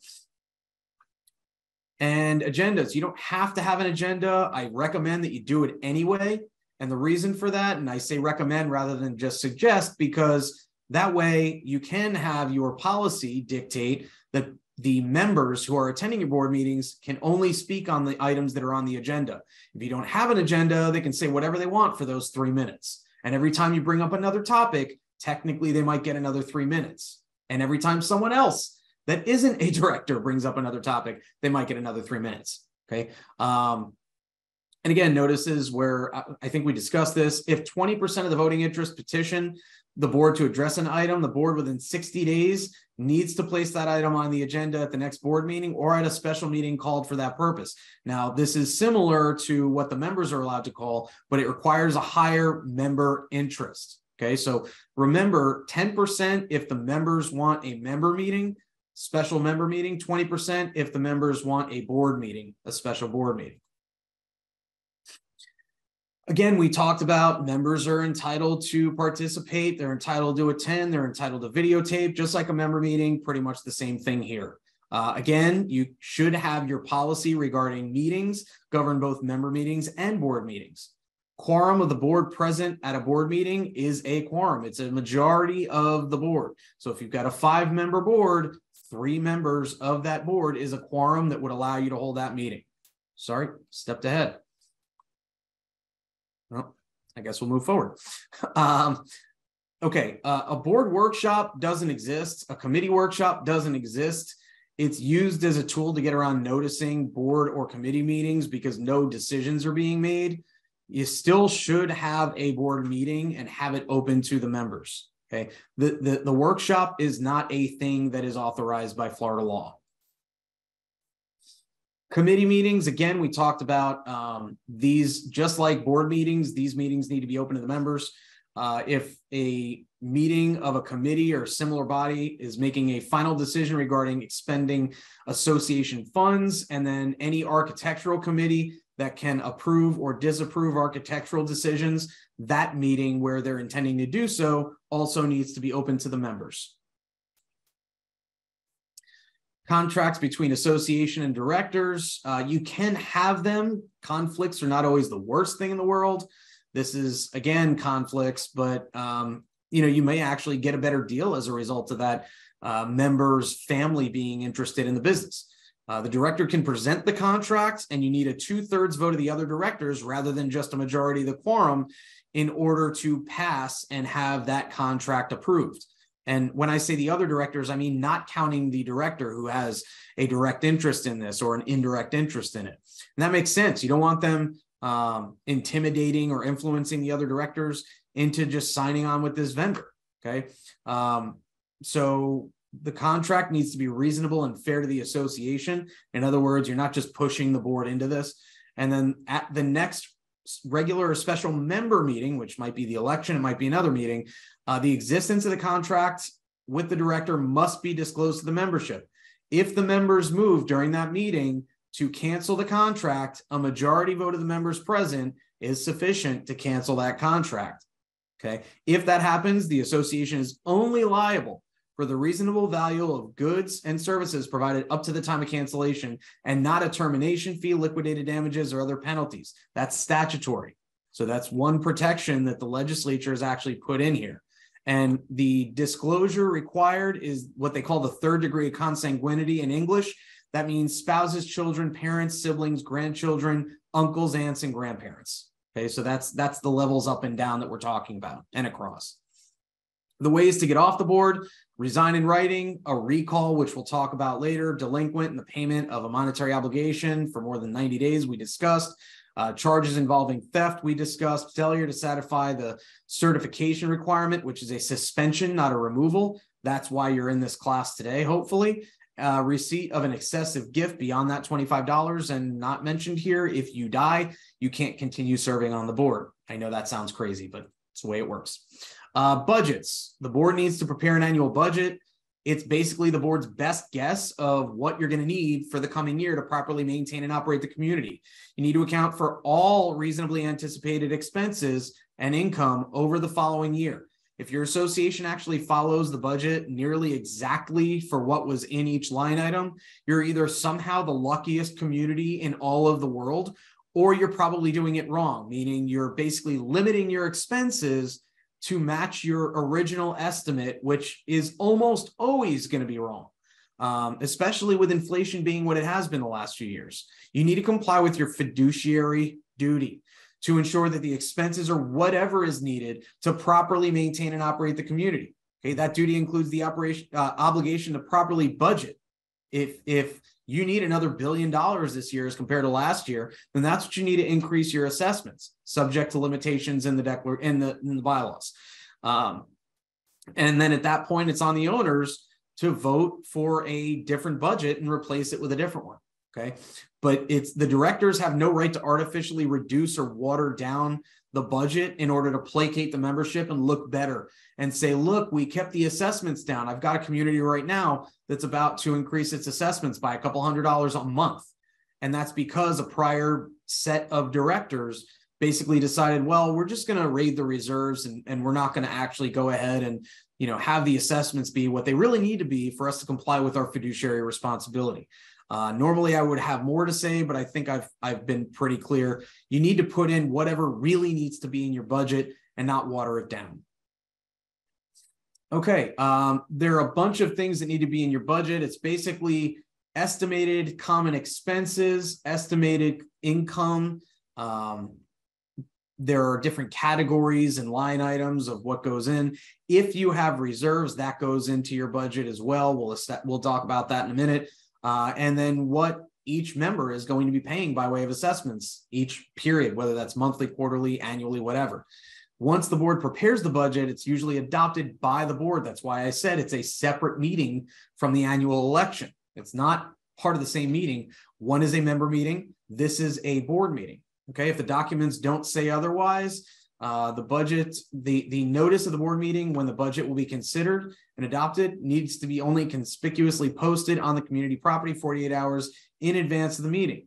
Okay, there is a chance that 14 days notice is required. I've never seen a judge say so, but that's the assessment provision that says, you know, the notice needs to at least say assessments will be considered and what the nature of the assessments are. In my opinion, posting this 48 hours in advance in a notice that says assessments will be considered and says the nature of the assessments and offers a copy of the budget when anyone asks for, which, by the way, you could take care of that by posting a copy of the budget along with the notice on your bulletin board or whatever.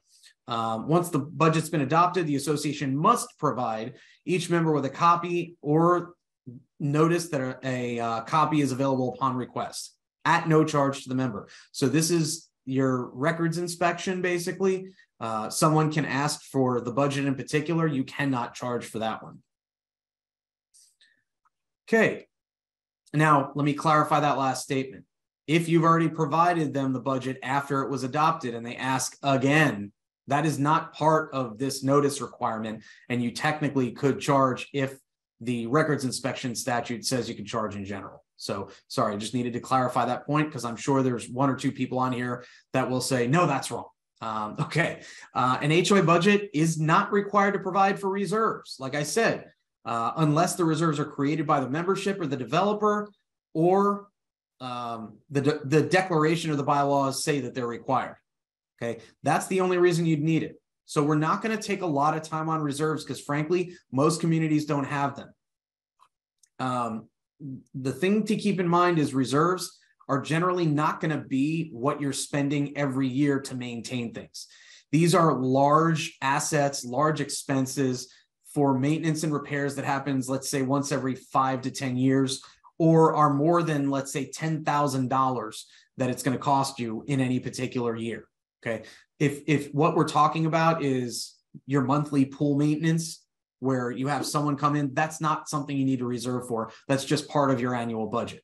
A reserve is we're saving up money year after year to make sure that when we need it, we'll have it available without needing to add that $100,000 to replace the clubhouse roof as either a special assessment or the assessment portion in 1 year instead of in 10 to 20 years, however long that roof might last. Okay, we talked about reserves, maybe established by the membership. We'll skip that. Computing them, essentially what you're calculating here, and I would normally go into a little more detail, but we're running short on time already. What you need to calculate is how long is this thing expected to last, whatever this asset is.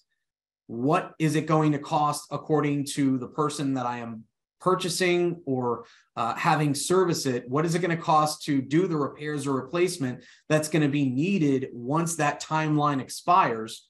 And I'm going to divide that by the amount of years. I'm going to divide that total dollar figure by the amount of years I have left. That's how much I reserve every year. Now, you might do a reserve study. Frankly, you should do a reserve study every few years. Or, and what a reserve study is you're basically having an expert come in and tell you whether that price, what it's going to cost to maintain or repair or replace, whether that price has gone up or down in the time since you initially got the estimate. So you can adjust your reserves each year based on what that figure changes to. You can increase it if it's going to cost more. You can decrease it if it's going to cost less than you originally anticipated. The alternative is to just adjust for inflation, which obviously is an option, but is a lot less specific and a lot less accurate.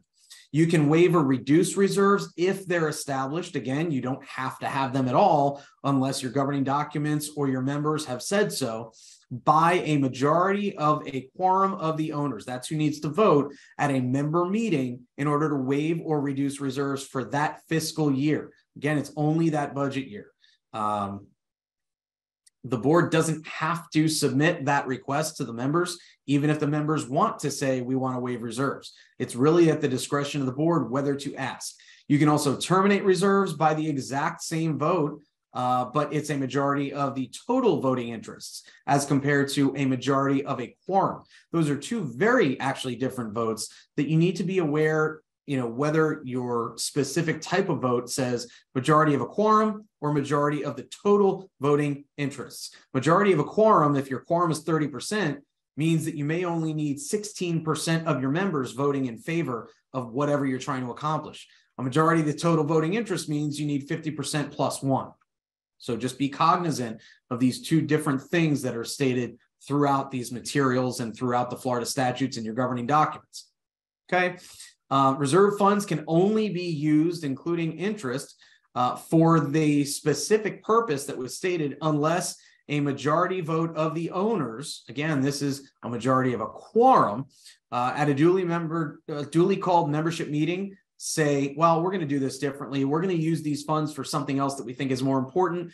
We have the clubhouse burned down. We don't have one anymore. We don't need those funds in a reserve for the clubhouse unless our intent is to rebuild one and the insurance money didn't cover it, presuming it was insured, which it should be.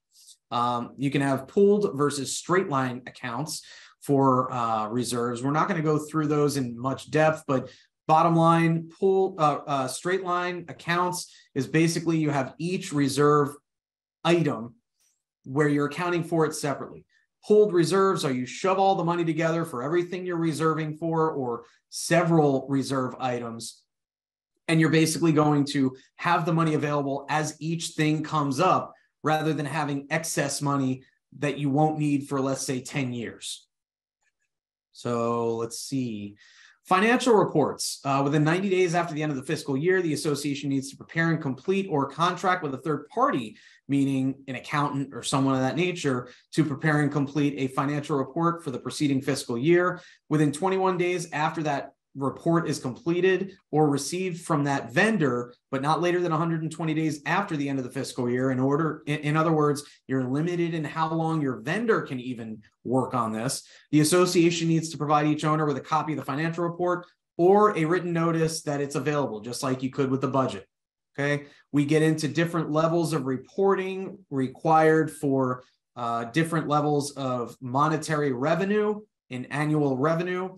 I won't get into the details, but the bottom line, you're talking about more money, more problems. That's it. Okay. And just things that you should know. If you don't know about these things and you are a client, feel welcome to reach out. I don't have time to go through them right now. All board meetings and frankly, all member meetings should have minutes taken. It's basically not verbatim records of everything that was discussed, but just who voted and how. It doesn't need to be extremely detailed. It can be what was the motion, how did the members or how did the board vote on that motion. That's pretty much it. It should also include, we opened the meeting at this time, we closed the meeting at this time. The votes were made by X people. If it's unanimous, you can just say that instead of recording each individual vote, but each director's vote should be in there. And an abstention should also be in there if the director abstained. Now, I've also had the issue come up where someone didn't like the topic that was being discussed as a director and they abstained because they didn't want to vote. That's not your prerogative as a director. You abstain only because you have a conflict of interest regarding that particular issue. If you have no conflict, and the conflict is not, I don't like this. A conflict is, I have a financial interest in this because the corporation we're considering using as a vendor, like I said earlier, is related, is owned and operated by someone I'm related to in the third degree of consanguinity, which is what we discussed earlier. That is why you can abstain. It's not, I don't like it. It's, I can't vote under Florida law. The governing documents may grant the association a right of access. If they don't, you technically don't automatically have the right to access. And that makes sense in an HOA as compared to a condo, because in an HOA, unless you really need to get into someone's property, you're probably going to be able to go through, if you need to access that property, you probably won't need to get into the property itself unless there is a need for a police presence or a firefighter presence. In other words, there's a true emergency. Whereas in a condo, unless you're in an HOA that somehow has shared walls and things of that nature, you're not going to have leaks from one unit or from common areas into another unit, so to speak. Okay. So you may have that right, but you need to check your governing documents or more likely have your attorney do so. The Marketable Record Title Act. This basically says that if your covenants were recorded 30 or more years ago, they are no longer good unless you've recorded something that says that you want to preserve those covenants. So this MARTA law, Marketable Record Title Act, basically says that your covenants cease to exist and are no longer enforceable 30 years after the initial recordation of your declaration. In other words, those covenants are no longer enforceable, but the association's obligations don't go away. What that means for practical purposes is that you might have to go ahead and figure out how to pay all of your expenses and maintain and operate the community without having any dollars that you can go after because you no longer have an assessment covenant. Okay, so this is something that is very, very bad. You do not want this to expire. Okay, what you want is to preserve the covenants before they expire. And this is something that for all our clients, we track this very closely and we give notice, years before, a year before, 6 months before. We make sure that we give every opportunity to avoid having this happen. If not, you need a majority of all of the affected owners to vote in favor of a revitalization of those covenants in order for them to kick back in. Now, that's a process as compared to, a couple hundred, couple $1,000 at most for a MARTA preservation. You're talking about a revitalization costing, I've seen upwards of $10,000 to $15,000 for all the work that goes into that on your lawyer's end and on your end. Okay, so make sure that you avoid that expiration. All HOAs can use the preservation. It's literally, we record a document that includes all of the recorded covenants that you want to preserve. The board has a meeting and reviews it and approves it, signs it, and we record it. That's it. That's how easy this is to avoid having to go through a $15,000 process. So bottom line, avoid having to go through that process. I was just discussing this with a colleague literally last night in an ends of court meeting, and it is ugly when this happens, because you'll excuse me, but communities can go to crap real quick when people realize they can do whatever the heck they want in your community. Now, at the first board meeting, excluding the organizational meeting after the annual election, the board has to consider the desirability of filing notices, basically filing this preservation instrument. So if you don't consider this every year and act within a reasonable time before that expires, there's really no excuse, to be candid. Process servers who are delivering lawsuits to people need to be allowed into your community, even if you have a gate and even in common areas and common elements where they're attempting to serve process on a defendant or witness who lives in the community or is known to be in the community. If you have literally no basis to believe they're in the community, you might have an excuse to say, sorry, you can't come in. Anyone else, you need to let them in. Rules and regs we discussed. The board can basically adopt these rules and regulations at a board meeting after giving 14 days notice to the members that the board is contemplating doing this. The notice must be mailed and posted in a conspicuous place in the community. Otherwise, it's 48 hours.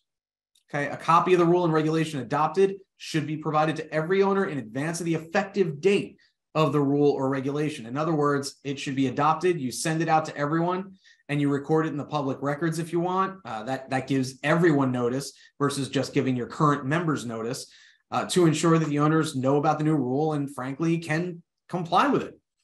Okay, we talk about material alterations. This is changes to the appearance of buildings or common areas. Various cases and arbitration decisions rendered by the division, and the arbitration is generally going to be pertaining to condos, but certain things are material alterations.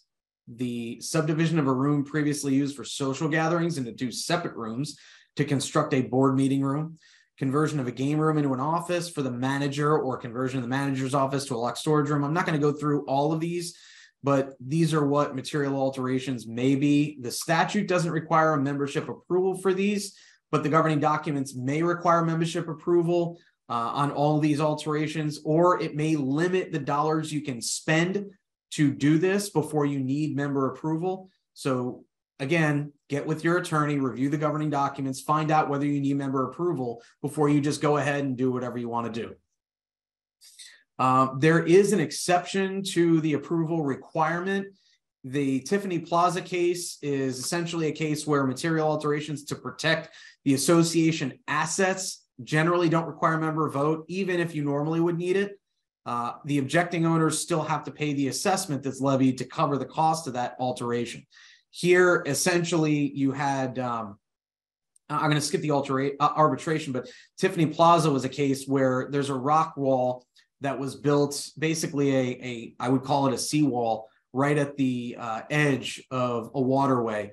And this rock wall was being built up in a different way than it previously looked, but for the purpose of additional protection for the association. In other words, the water was not going to spill over onto the sidewalks, onto common areas, etc. That was done for the purpose of protection, not for visible appearance. And so it was allowed by the court, even though a member vote was not obtained. Architectural standards need to be very specific. They need to be in writing. The old school, aesthetically pleasing and in the same vein as the rest of the community is probably not going to cut it anymore under the amendments to the Florida statutes that were passed a couple of years ago. The authority to govern, and frankly, I strongly recommend having specific guidelines in place for materials that can be used for specific things, sizes, etc., appearances. If that's not in some type of rule and regulation or architectural criteria, you might not be able to enforce, even though your declaration says you've got the general right to do so. So I would suggest that if you don't have those specific guidelines in place, get them together now. It doesn't have to be anything crazy. It can be exactly what your community was already requiring. Just put it in writing so that no one can come back and say, I didn't know what I was allowed to do and what not to do. Something not mentioned here, but is a federal law. It's called OTARD. It's a law that basically says you have to allow satellite dishes in your community, but you can govern the location in your governing documents. They don't have to submit an application to install a satellite dish before installing it, but they do have to follow the board's direction as to where it can be located. So if they install it, you can tell them they need to move it to a location that's been approved, as long as it doesn't impair the actual use of that satellite dish or similar device. And same with, there's a statute regarding energy efficient devices. You can limit the location of solar panels, clotheslines, and a few other items, but you can't say you're not allowed to have them. Again, another one, Florida friendly landscaping statutes that I'm not going to bother going through, but you're welcome to take a look at them or consult with your attorney if you're worried about them. Now, we talked about emergencies earlier. There is a statute that governs the association's rights and the board's rights during a declared state of emergency. We saw this happening during hurricanes before, and more recently, or not more recently, because we had several recent hurricanes that there were declared states of emergency locally, but in 2021, these powers were clarified to include a pandemic. And it's basically anything that is being done in response to damage or injury caused by, or, and this is what was changed, in connection with an emergency defined in the Florida statutes for which a state of emergency is declared. Okay, so the scope of this law, the board can do a lot of things that are in the statutes without a member meeting or a board meeting. You still want to try and accommodate and still have meetings, but with the ability to use Zoom and things of that nature now, there's really less of an excuse, but that all came about largely because of these changes in circumstances and statutes. The other thing to keep in mind, and I won't go through the rest of this several slides, but the duration of this right to use the emergency powers is only as long as the state of emergency is declared. So when the governor or whoever else that declared the state of emergency says that it's over, at least for purposes of the state, the local municipality, whatever it may be, that's when your right to use this emergency statute ends as well. Okay, we've got the emergency powers. Again, you can go through this. If you have an emergency, you should be contacting your attorney anyway. So hopefully you would contact your attorney before you try and use those statutes. The emergency kit that every director should have available, pen and paper in case your electronics die, disposable cameras, walkie-talkies, same reasons, important vendor contact information, preferably on a printed sheet somewhere. And the other one that I'll add that most people don't seem to think of is an external battery pack and a generator, so that a lot of the devices that you might have that can serve some of these functions will just last longer even after the power goes out. We talk about leasing amendments.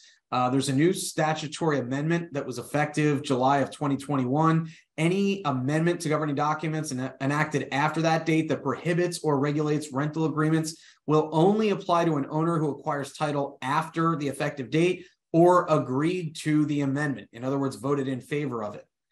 Now, regardless of that, there is now an exemption or an exception, whatever you want to call it, an association amendment that prohibits or regulates rental agreements for a term less than 6 months. In other words, short-term rentals, Airbnb, and the like, can prohibit that rental for more than 3 times in a calendar year. And that amendment applies to everyone across the board, regardless of whether they voted for it or not. Okay. These rental restrictions don't apply to associations with 15 or less owners. Okay, so just keep this stuff in mind. A change of ownership does occur in certain circumstances that it didn't before. These are things you're going to want to talk with your attorney about. If you don't think you can get the vote, by the way, for any amendment, including these leasing amendments, which I've seen fairly frequently in communities where there is a large unit or landowner that has, let's say, 10 to 15 units or more, start by amending the quorum and amendment provisions, and then try and accomplish the original goal in amending once it's easier to make that amendment happen with, you know, less people showing up. Because a lot of times, frankly, those people that own multiple units just don't show, and that's why you can't get the amendment passed in the first place. Okay, this talks about when a licensed manager is required. Frankly, from my perspective, it's recommended for every community association, but these are certain times when a manager needs to be licensed versus just hiring someone to take care of certain tasks for the association. Okay, we're not going to go through exactly what they are, but you can read them here. A proposal to amend the governing documents must contain the full text of the amended provision. And there are certain ways that your attorney will need to draft the amendment that we won't go through just for time purposes. But the term governing documents does not include rules and regulations. So those are typically adopted by the board, and we distinguish those because generally you're going to have your members voting for amendments to the declaration, the bylaws, and the articles of incorporation, whereas your rules and regs, your board gets to decide what goes into those, your directors. Okay, disputes between HOAs and owners, mediate. It's great that that option is there and that it's frankly required before most disputes go to litigation. It really will help the association alleviate some of the fees and costs that could have been incurred in litigation that you can end up settling before you even file your lawsuit.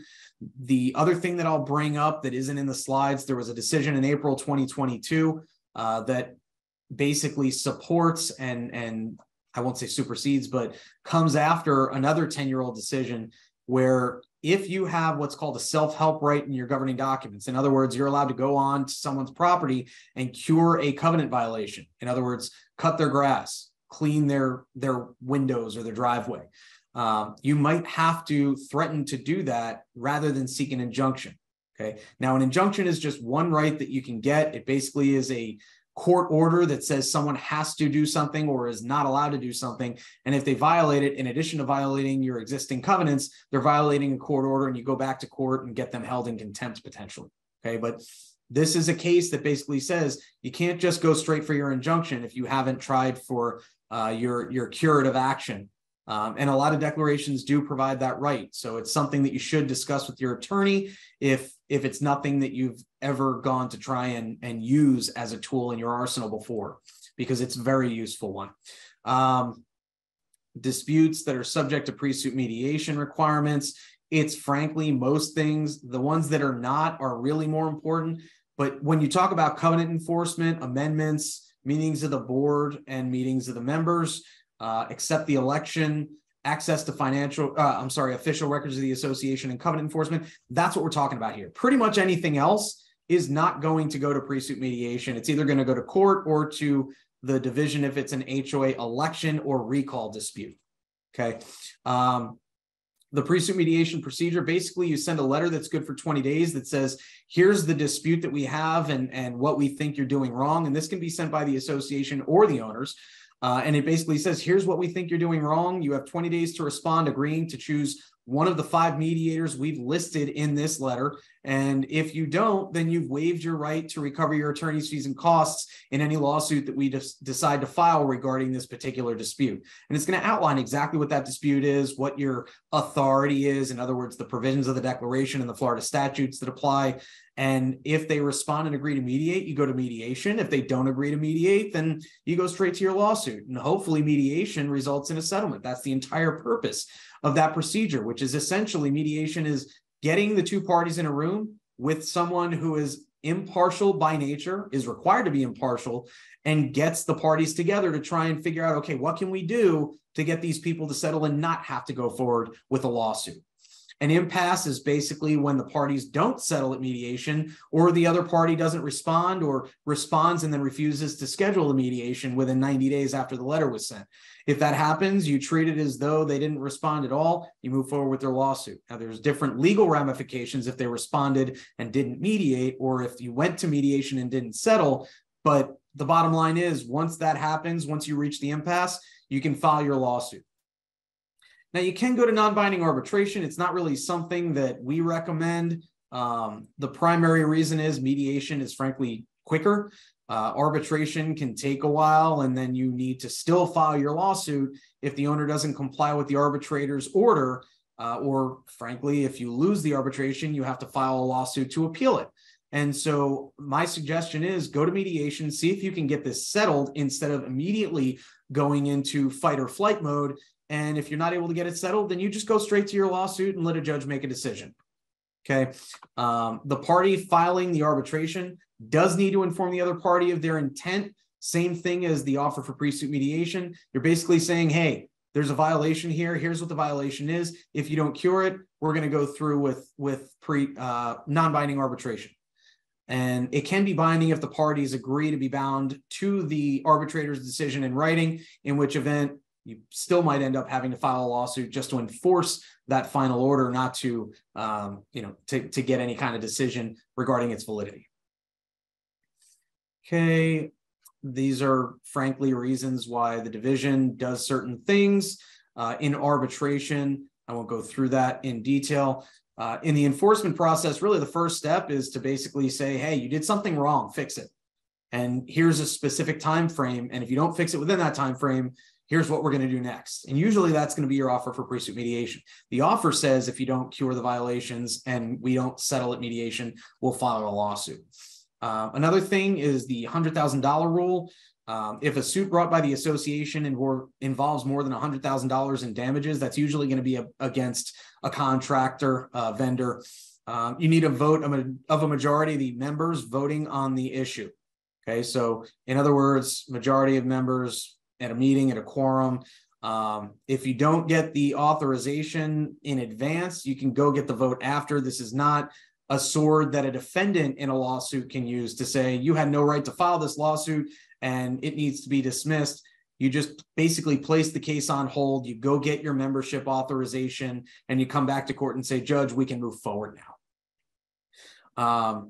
Attorney's fees in general are only going to be awarded if they're authorized by contract or statute. You're almost never going to be made fully whole. We get a little more aggressive in that area than some other law firms. But keep in mind, if you don't have a contract, meaning your declaration doesn't say, if we send you a demand notice, we get to recover our attorney's fees, even if we didn't file a lawsuit. That's rare. So most of the time, this covenant enforcement process is going to say, you know what, that enforcement process, when you send those notices through your attorney, that's a cost of doing business unless you settle or you file your lawsuit and win. So just keep this in mind. It's something that the board is obligated to do, and you want to be uniform, you want to be consistent, and you want to do this in a timely manner so that you build the board's credibility and you avoid all the defenses to enforcement, but don't expect to get paid in full every penny in attorney's fees and costs that the association spends. We make every effort to get you guys paid in full, but the likelihood, and again, this only applies to our clients, of course, but the likelihood that that's going to happen with any attorney and a judge is going to say, yeah, I'm going to award every penny. It's generally low, even though the fees are reasonable.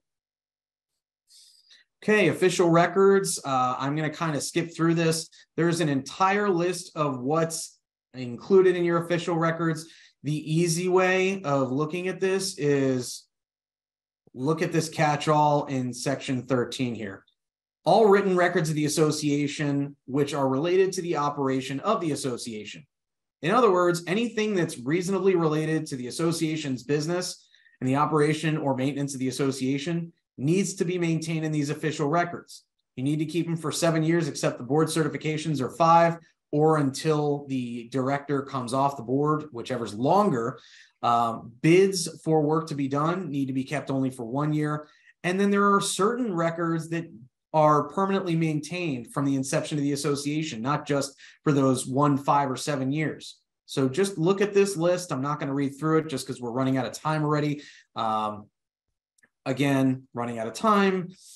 There are certain records that are not at all accessible to the members, and that's because of privacy rights and privileges that apply to pretty much everyone. It's basically attorney-client privilege or work product privilege regarding litigation or an adversarial administrative proceeding. That privilege ends when that proceeding is over, by the way.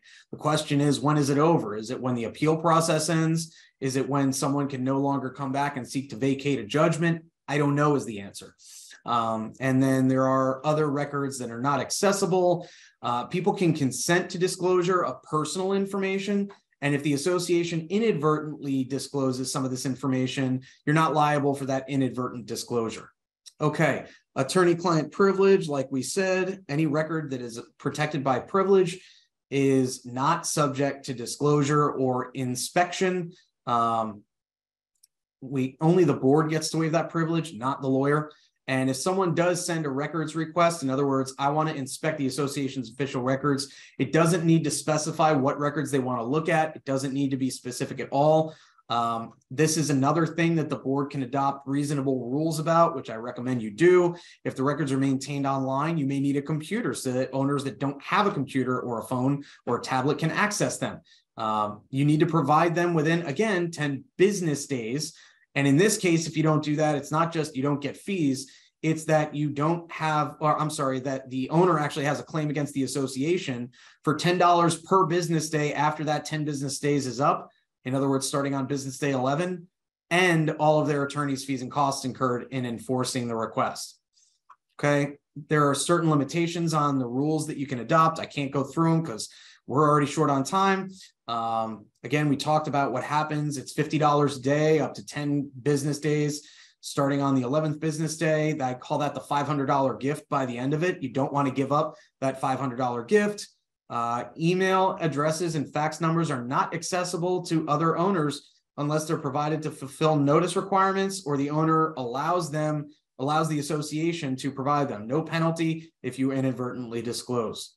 Contracts and bids, we're going to fly through certain contracts not to be fully performed for within a year or for providing services. All must be in writing.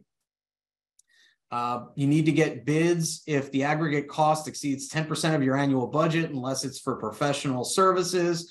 A contract with a manager may be made for up to 3 years. We're not going to go through the rest of this candidly. If you're trying to figure out what bids you need, contact your attorney.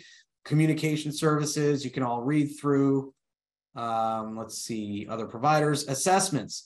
So bottom line, there's a new invoice delivery method as of July 2021, and you need to get the members' approval if you want to change how you're actually delivering those annual notices of what the assessments are and how they can be paid.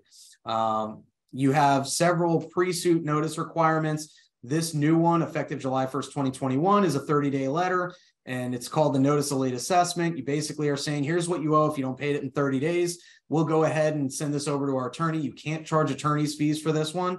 It just gets sent by regular mail. Then you've got a notice of intent to file a claim of lien, and a notice of intent to foreclose. The lien is the document that gets recorded in the county public records. The intent to lien is the document that says, if you don't pay within 45 days, we're going to record that lien.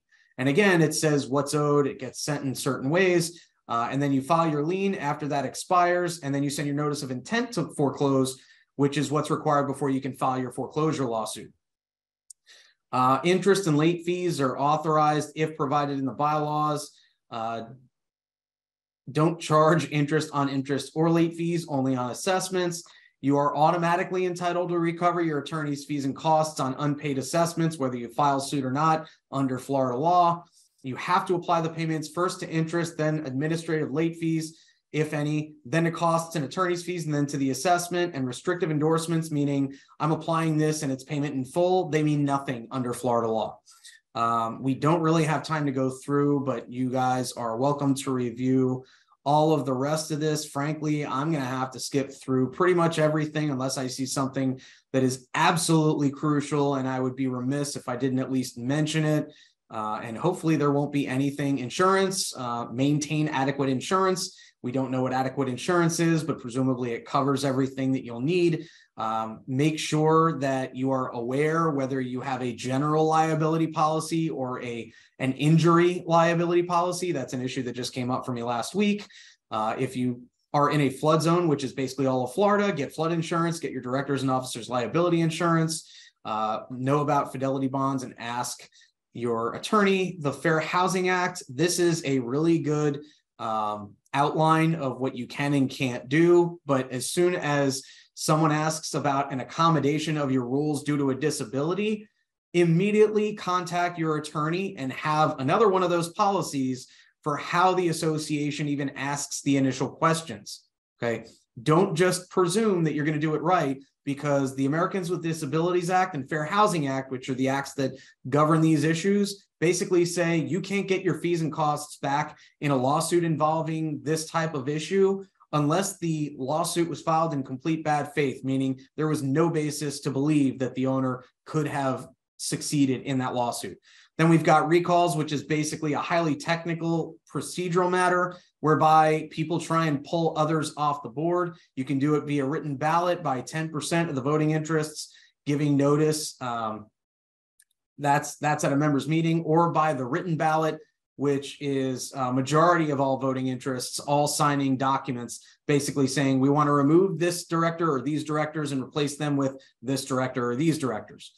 The board needs to certify the recall within 5 business days. So this is one where the second you get notice of a recall, send it to your attorney that minute, not even that day, that minute. Stop whatever you're doing and get it over, because I've seen this take up several attorneys' time, especially in larger communities, for entire days at a time. And when I say several, I mean for one recall. I mean like 5, 6 attorneys and several paralegals for a couple days on, if there are, let's say, 400 or 500 ballots, because you've only got those 5 business days to get back with the board and make a decision and have a meeting. So challenging a board member who's recalled may file a petition challenging the validity. That must be filed within 60 days after the recall is deemed certified, and it won't be accepted if there are 60 or fewer days until the next scheduled election. Okay, I skipped a bunch, but we made it to the end just at 4 o'clock. I'm going to stick around, and I'm going to apologize to everyone that is not going to see maybe the Q&A. I don't know, Jeff, if you want to keep it running. And I'm going to take, I don't know how many questions there were. I'm presuming there were, let's see, 22 questions. What we can do. See how quick I can fly through some of those, but I'm sure, Jeff, you've got some interim closing remarks. Is it appropriate for non-resident property owner investors to sit on an HOA board? And again, a lot of these questions you're going to be able to answer by saying, check your documents. So, and I get that, but some of these, and I didn't choose questions that are like novels. I mentioned at the beginning, please keep your questions short, sweet, and to the topic at hand today. So Alan, property investors on the board, non-residents. Yeah, I mean, bottom line, it depends on your governing documents. So thanks for the answer, Jeff. If your documents don't specify a non-resident is not necessarily a non-member of your community. Someone that owns property within the community, whether they're an investor or not, is still a member of your community. So if it just says in your governing documents, or it doesn't specify who can be a director, chances are that individual can be a director, an officer, whatever. It really comes down to your governing documents. Specifically, it's probably going to be your bylaws and what your bylaws say about the requirements to serve as a director. If those are silent on this issue, the person can probably serve. The other thing to think about, if you're saying investor, I question whether you also mean a corporation, which might need to designate a particular member who is authorized to act on behalf of that corporation within the community. But again, that's also going to be only if your governing documents say that only a person who has submitted a certificate of authority from the corporation is authorized to act. Got it. I added a little bit to this one because back when I sat on the other side of the fence and was part of a management team, this came up a lot. Do board meetings, and in this case, HOA board meetings, do they have to be open, and do meetings have to be open and posted? In other words, is the entire community allowed to be a part of the board meeting? And the comment that I added is, can renters and guests enter the room where a board meeting is taking place? Because I used to have a lot of discussions about that. So the answer to the second part of your question is no. Renters and guests generally don't have the right to attend those board meetings. But the answer to the first question is yes. Like I mentioned during the presentation, right. Pretty much every member, and when I say pretty much, I mean every member, is entitled to attend every board meeting. Now, the exceptions that I also mentioned during the presentation were if it's a privileged, closed legal meeting with your counsel to discuss potential or ongoing litigation, or if it's to discuss employment matters on behalf of the association. Those are the only two exceptions to the rule that says your board meetings need to be open to the membership. Thanks for clarifying that. That comes up a lot, and I even though you covered it earlier. Do you have to have a fining committee? Is it mandatory in an HOA? If you want to fine. If you want to fine, then the answer is yes. And can it be, the other part of the question is, can the entire committee be comprised of only board members, or do you have to have other association members on there? The committee needs to be comprised of non-board members, is what I mentioned during the presentation.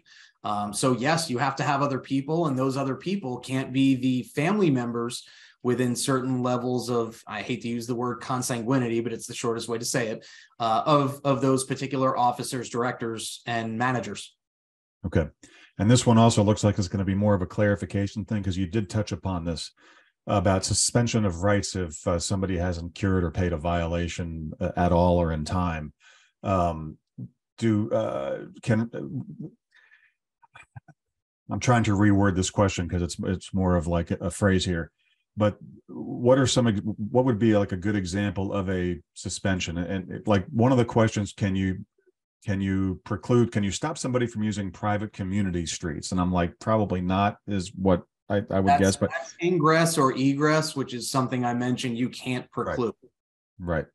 Like a popular example, something that we did back in the condo days when I was there, is that it didn't happen often, but one of the things we could do is not allow somebody to use the quick entry lane at the guard gate, make them wait an hour to get in. So that's something. What I mentioned. But again, doing that is an option, but it's a risky one, because I've seen judges go either way on that issue as to whether or not that is precluding one method of getting in and out or precluding getting in and out. I think it's ridiculous for a judge, frankly, to find that is keeping someone from getting into their community. We're not saying we're not letting you in. We're saying you have to go through the gate like every other schmo that comes into our neighborhood. And again, if some of these are repetitive, I apologize. Keeping track of all of these questions it's not easy when you have several of them there. If proxies are only good for the meeting they were issued for, how is it that they can be good for 90 days after? It's not good for 90 days after. It's good for continuations, adjournments of that particular meeting. So it's not, well, you can vote for anything for me for 90 days. It's, you can vote for me for these particular issues during this meeting. But if a quorum is not reached during that meeting the first time we try it, and it gets adjourned and it gets reset for 60 days out, and then we try it one more time 15 days later, it's still going to be good for those 75 days. It's not multiple meetings during 90 days or just a 90-day period. It's until that meeting is concluded within the 90 days. Okay. Before I get to the next question here, in the chat here, somebody mentioned, and this applies to anybody having the same issue, if you're unable to print your certificate now because you're on your phone, for instance, will you be able to mail the slides and certificate to a particular email address? Drop us an email at info@kbrlegal.com. Please don't make that request into the chat. So if you have difficulties printing your certificates, drop us an email. Again, info@kbrlegal.com. It's right on, or you can, it's right on the slide that Alan is sharing on the screen right now. And another thing you can do too is wait until tomorrow. You'll get the follow-up email to the email address you used when you registered for this event. So the same link for this evaluation will appear in your email address tomorrow, and then you can put yourself in front of a PC or a Mac or another computer to do that. Again, I'm going to skip a lot of these questions that really just allude to just check what your documents say. Kind of person, let's see here. Yeah, you've done enough of these to be the authority on whether the documents need to say something. Gosh, yeah, I just need to I need to pass the bar now. Can a Q&A session occur after a meeting adjournment? And that's actually a pretty good question. That's something I would have asked, because I run a lot of board meetings in the evening on Zoom for some associations, strictly from a technical point of view. So I cannot offer an attorney's opinion, obviously. But a lot of these associations are doing Q&A sessions after the meeting adjournment. Is that okay to do? I'm not aware of anything that would prohibit it because you're not really making any decisions. You're just answering questions. As long as those questions and answers are not intended to impact a board decision that's being made, in which event you would be conducting association business and need a meeting. I don't really see any problem having it outside of a board meeting. The problem is you've still got, presumably, a quorum of directors convening, which gives at least the appearance of impropriety if you're not doing it in an open meeting.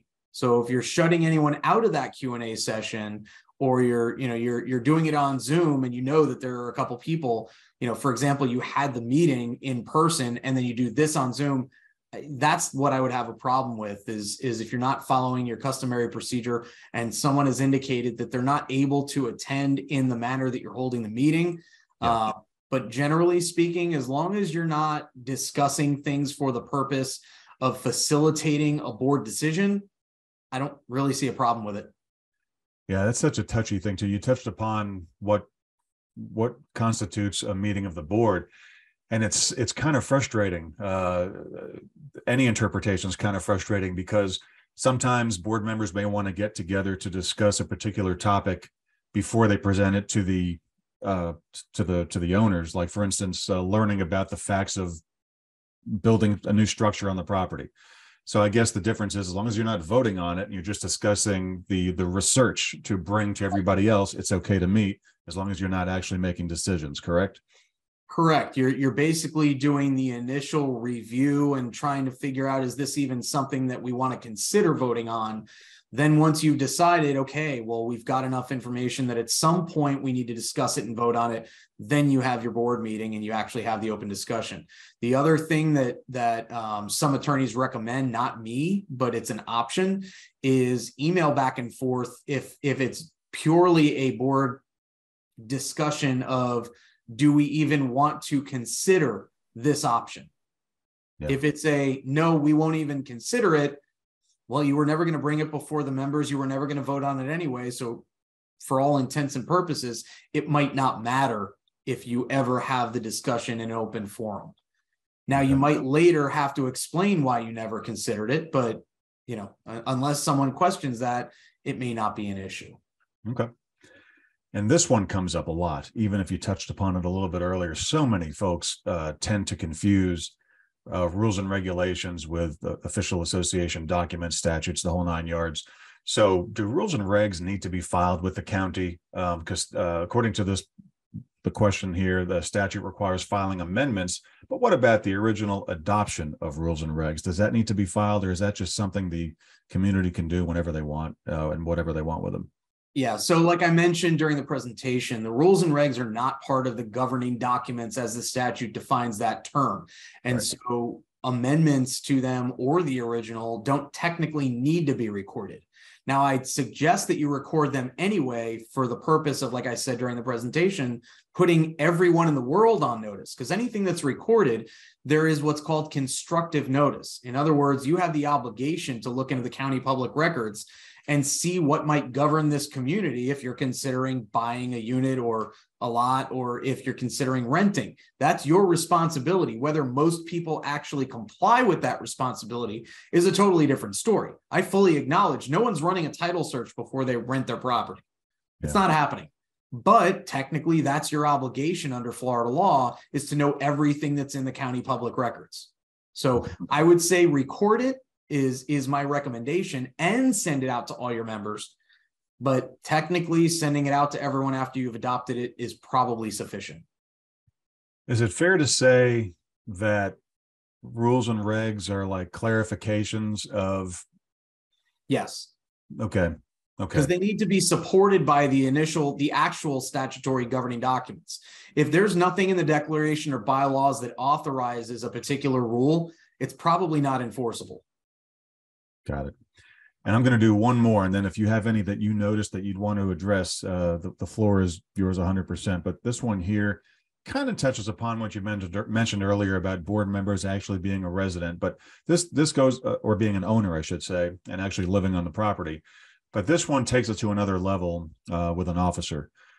Does a treasurer have to be an HOA board member? In other words, I guess the way I view this Does an question, officer need to be a director? okay, Governing documents. but a treasurer can turn, like, let's say the treasurer wants to, can a board hire, I don't know, I'm making this up, but tell me if I'm out of my mind or not, an accounting firm that can give the treasurer's report on behalf of the treasurer, as long as the treasurer is at the meeting. I've seen that actually happen. Am I making sense? Does that make sense? Are, and as a practical matter, there are two different ways that you could handle that. I wouldn't necessarily recommend having the treasurer's report be the treasurer's responsibility. I would include in the management contract, or if you hire an accountant that isn't managing the rest of the community, just the finances, have that contract say part of that individual's responsibility is either preparing records in a way that that treasurer can easily read and explain to the members, or personally attend each board meeting and member meeting where that treasurer would make a report.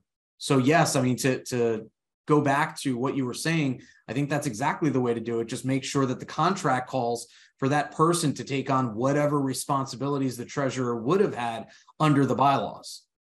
Got it. Well, thanks for that. Do you have any closing remarks or any questions that you want to take from the Q&A? I think we covered most of the general questions. Some of the other ones are very or more specific, lengthy, and I know we have a show to get ready for in about a half an hour. Sure. Now, one of the good questions that I see right here is, does this meeting, meaning this course, have to be an open posted meeting? In other words, is the entire community allowed to be part of the meeting? Well, they're allowed to be part of it because we allow them to be part of it as the law firm putting this program on. But it is not a meeting of the board because you're not conducting association business. You're not deciding on association issues. You're not getting guidance for your community. It's an educational course. It's not a board meeting, even if a quorum of your directors happens to be present. So I just wanted to clarify that one because it is something that routinely comes up when directors are nervous about attending some of these classes. This is not a board meeting because you're not even speaking.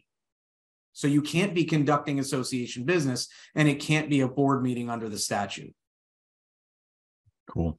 That's actually one of the ones I addressed earlier, but it's funny how I assumed she was talking about board meetings because that question came up when you were talking about board meetings in the presentation. So I took that same question. That's the one where I changed the words a little bit about do board meetings have to be open? But I'm glad you did that because she might have meant something else. You changed the question, but I'm glad we answered it both ways. You are the man. Thank you. You got anything else?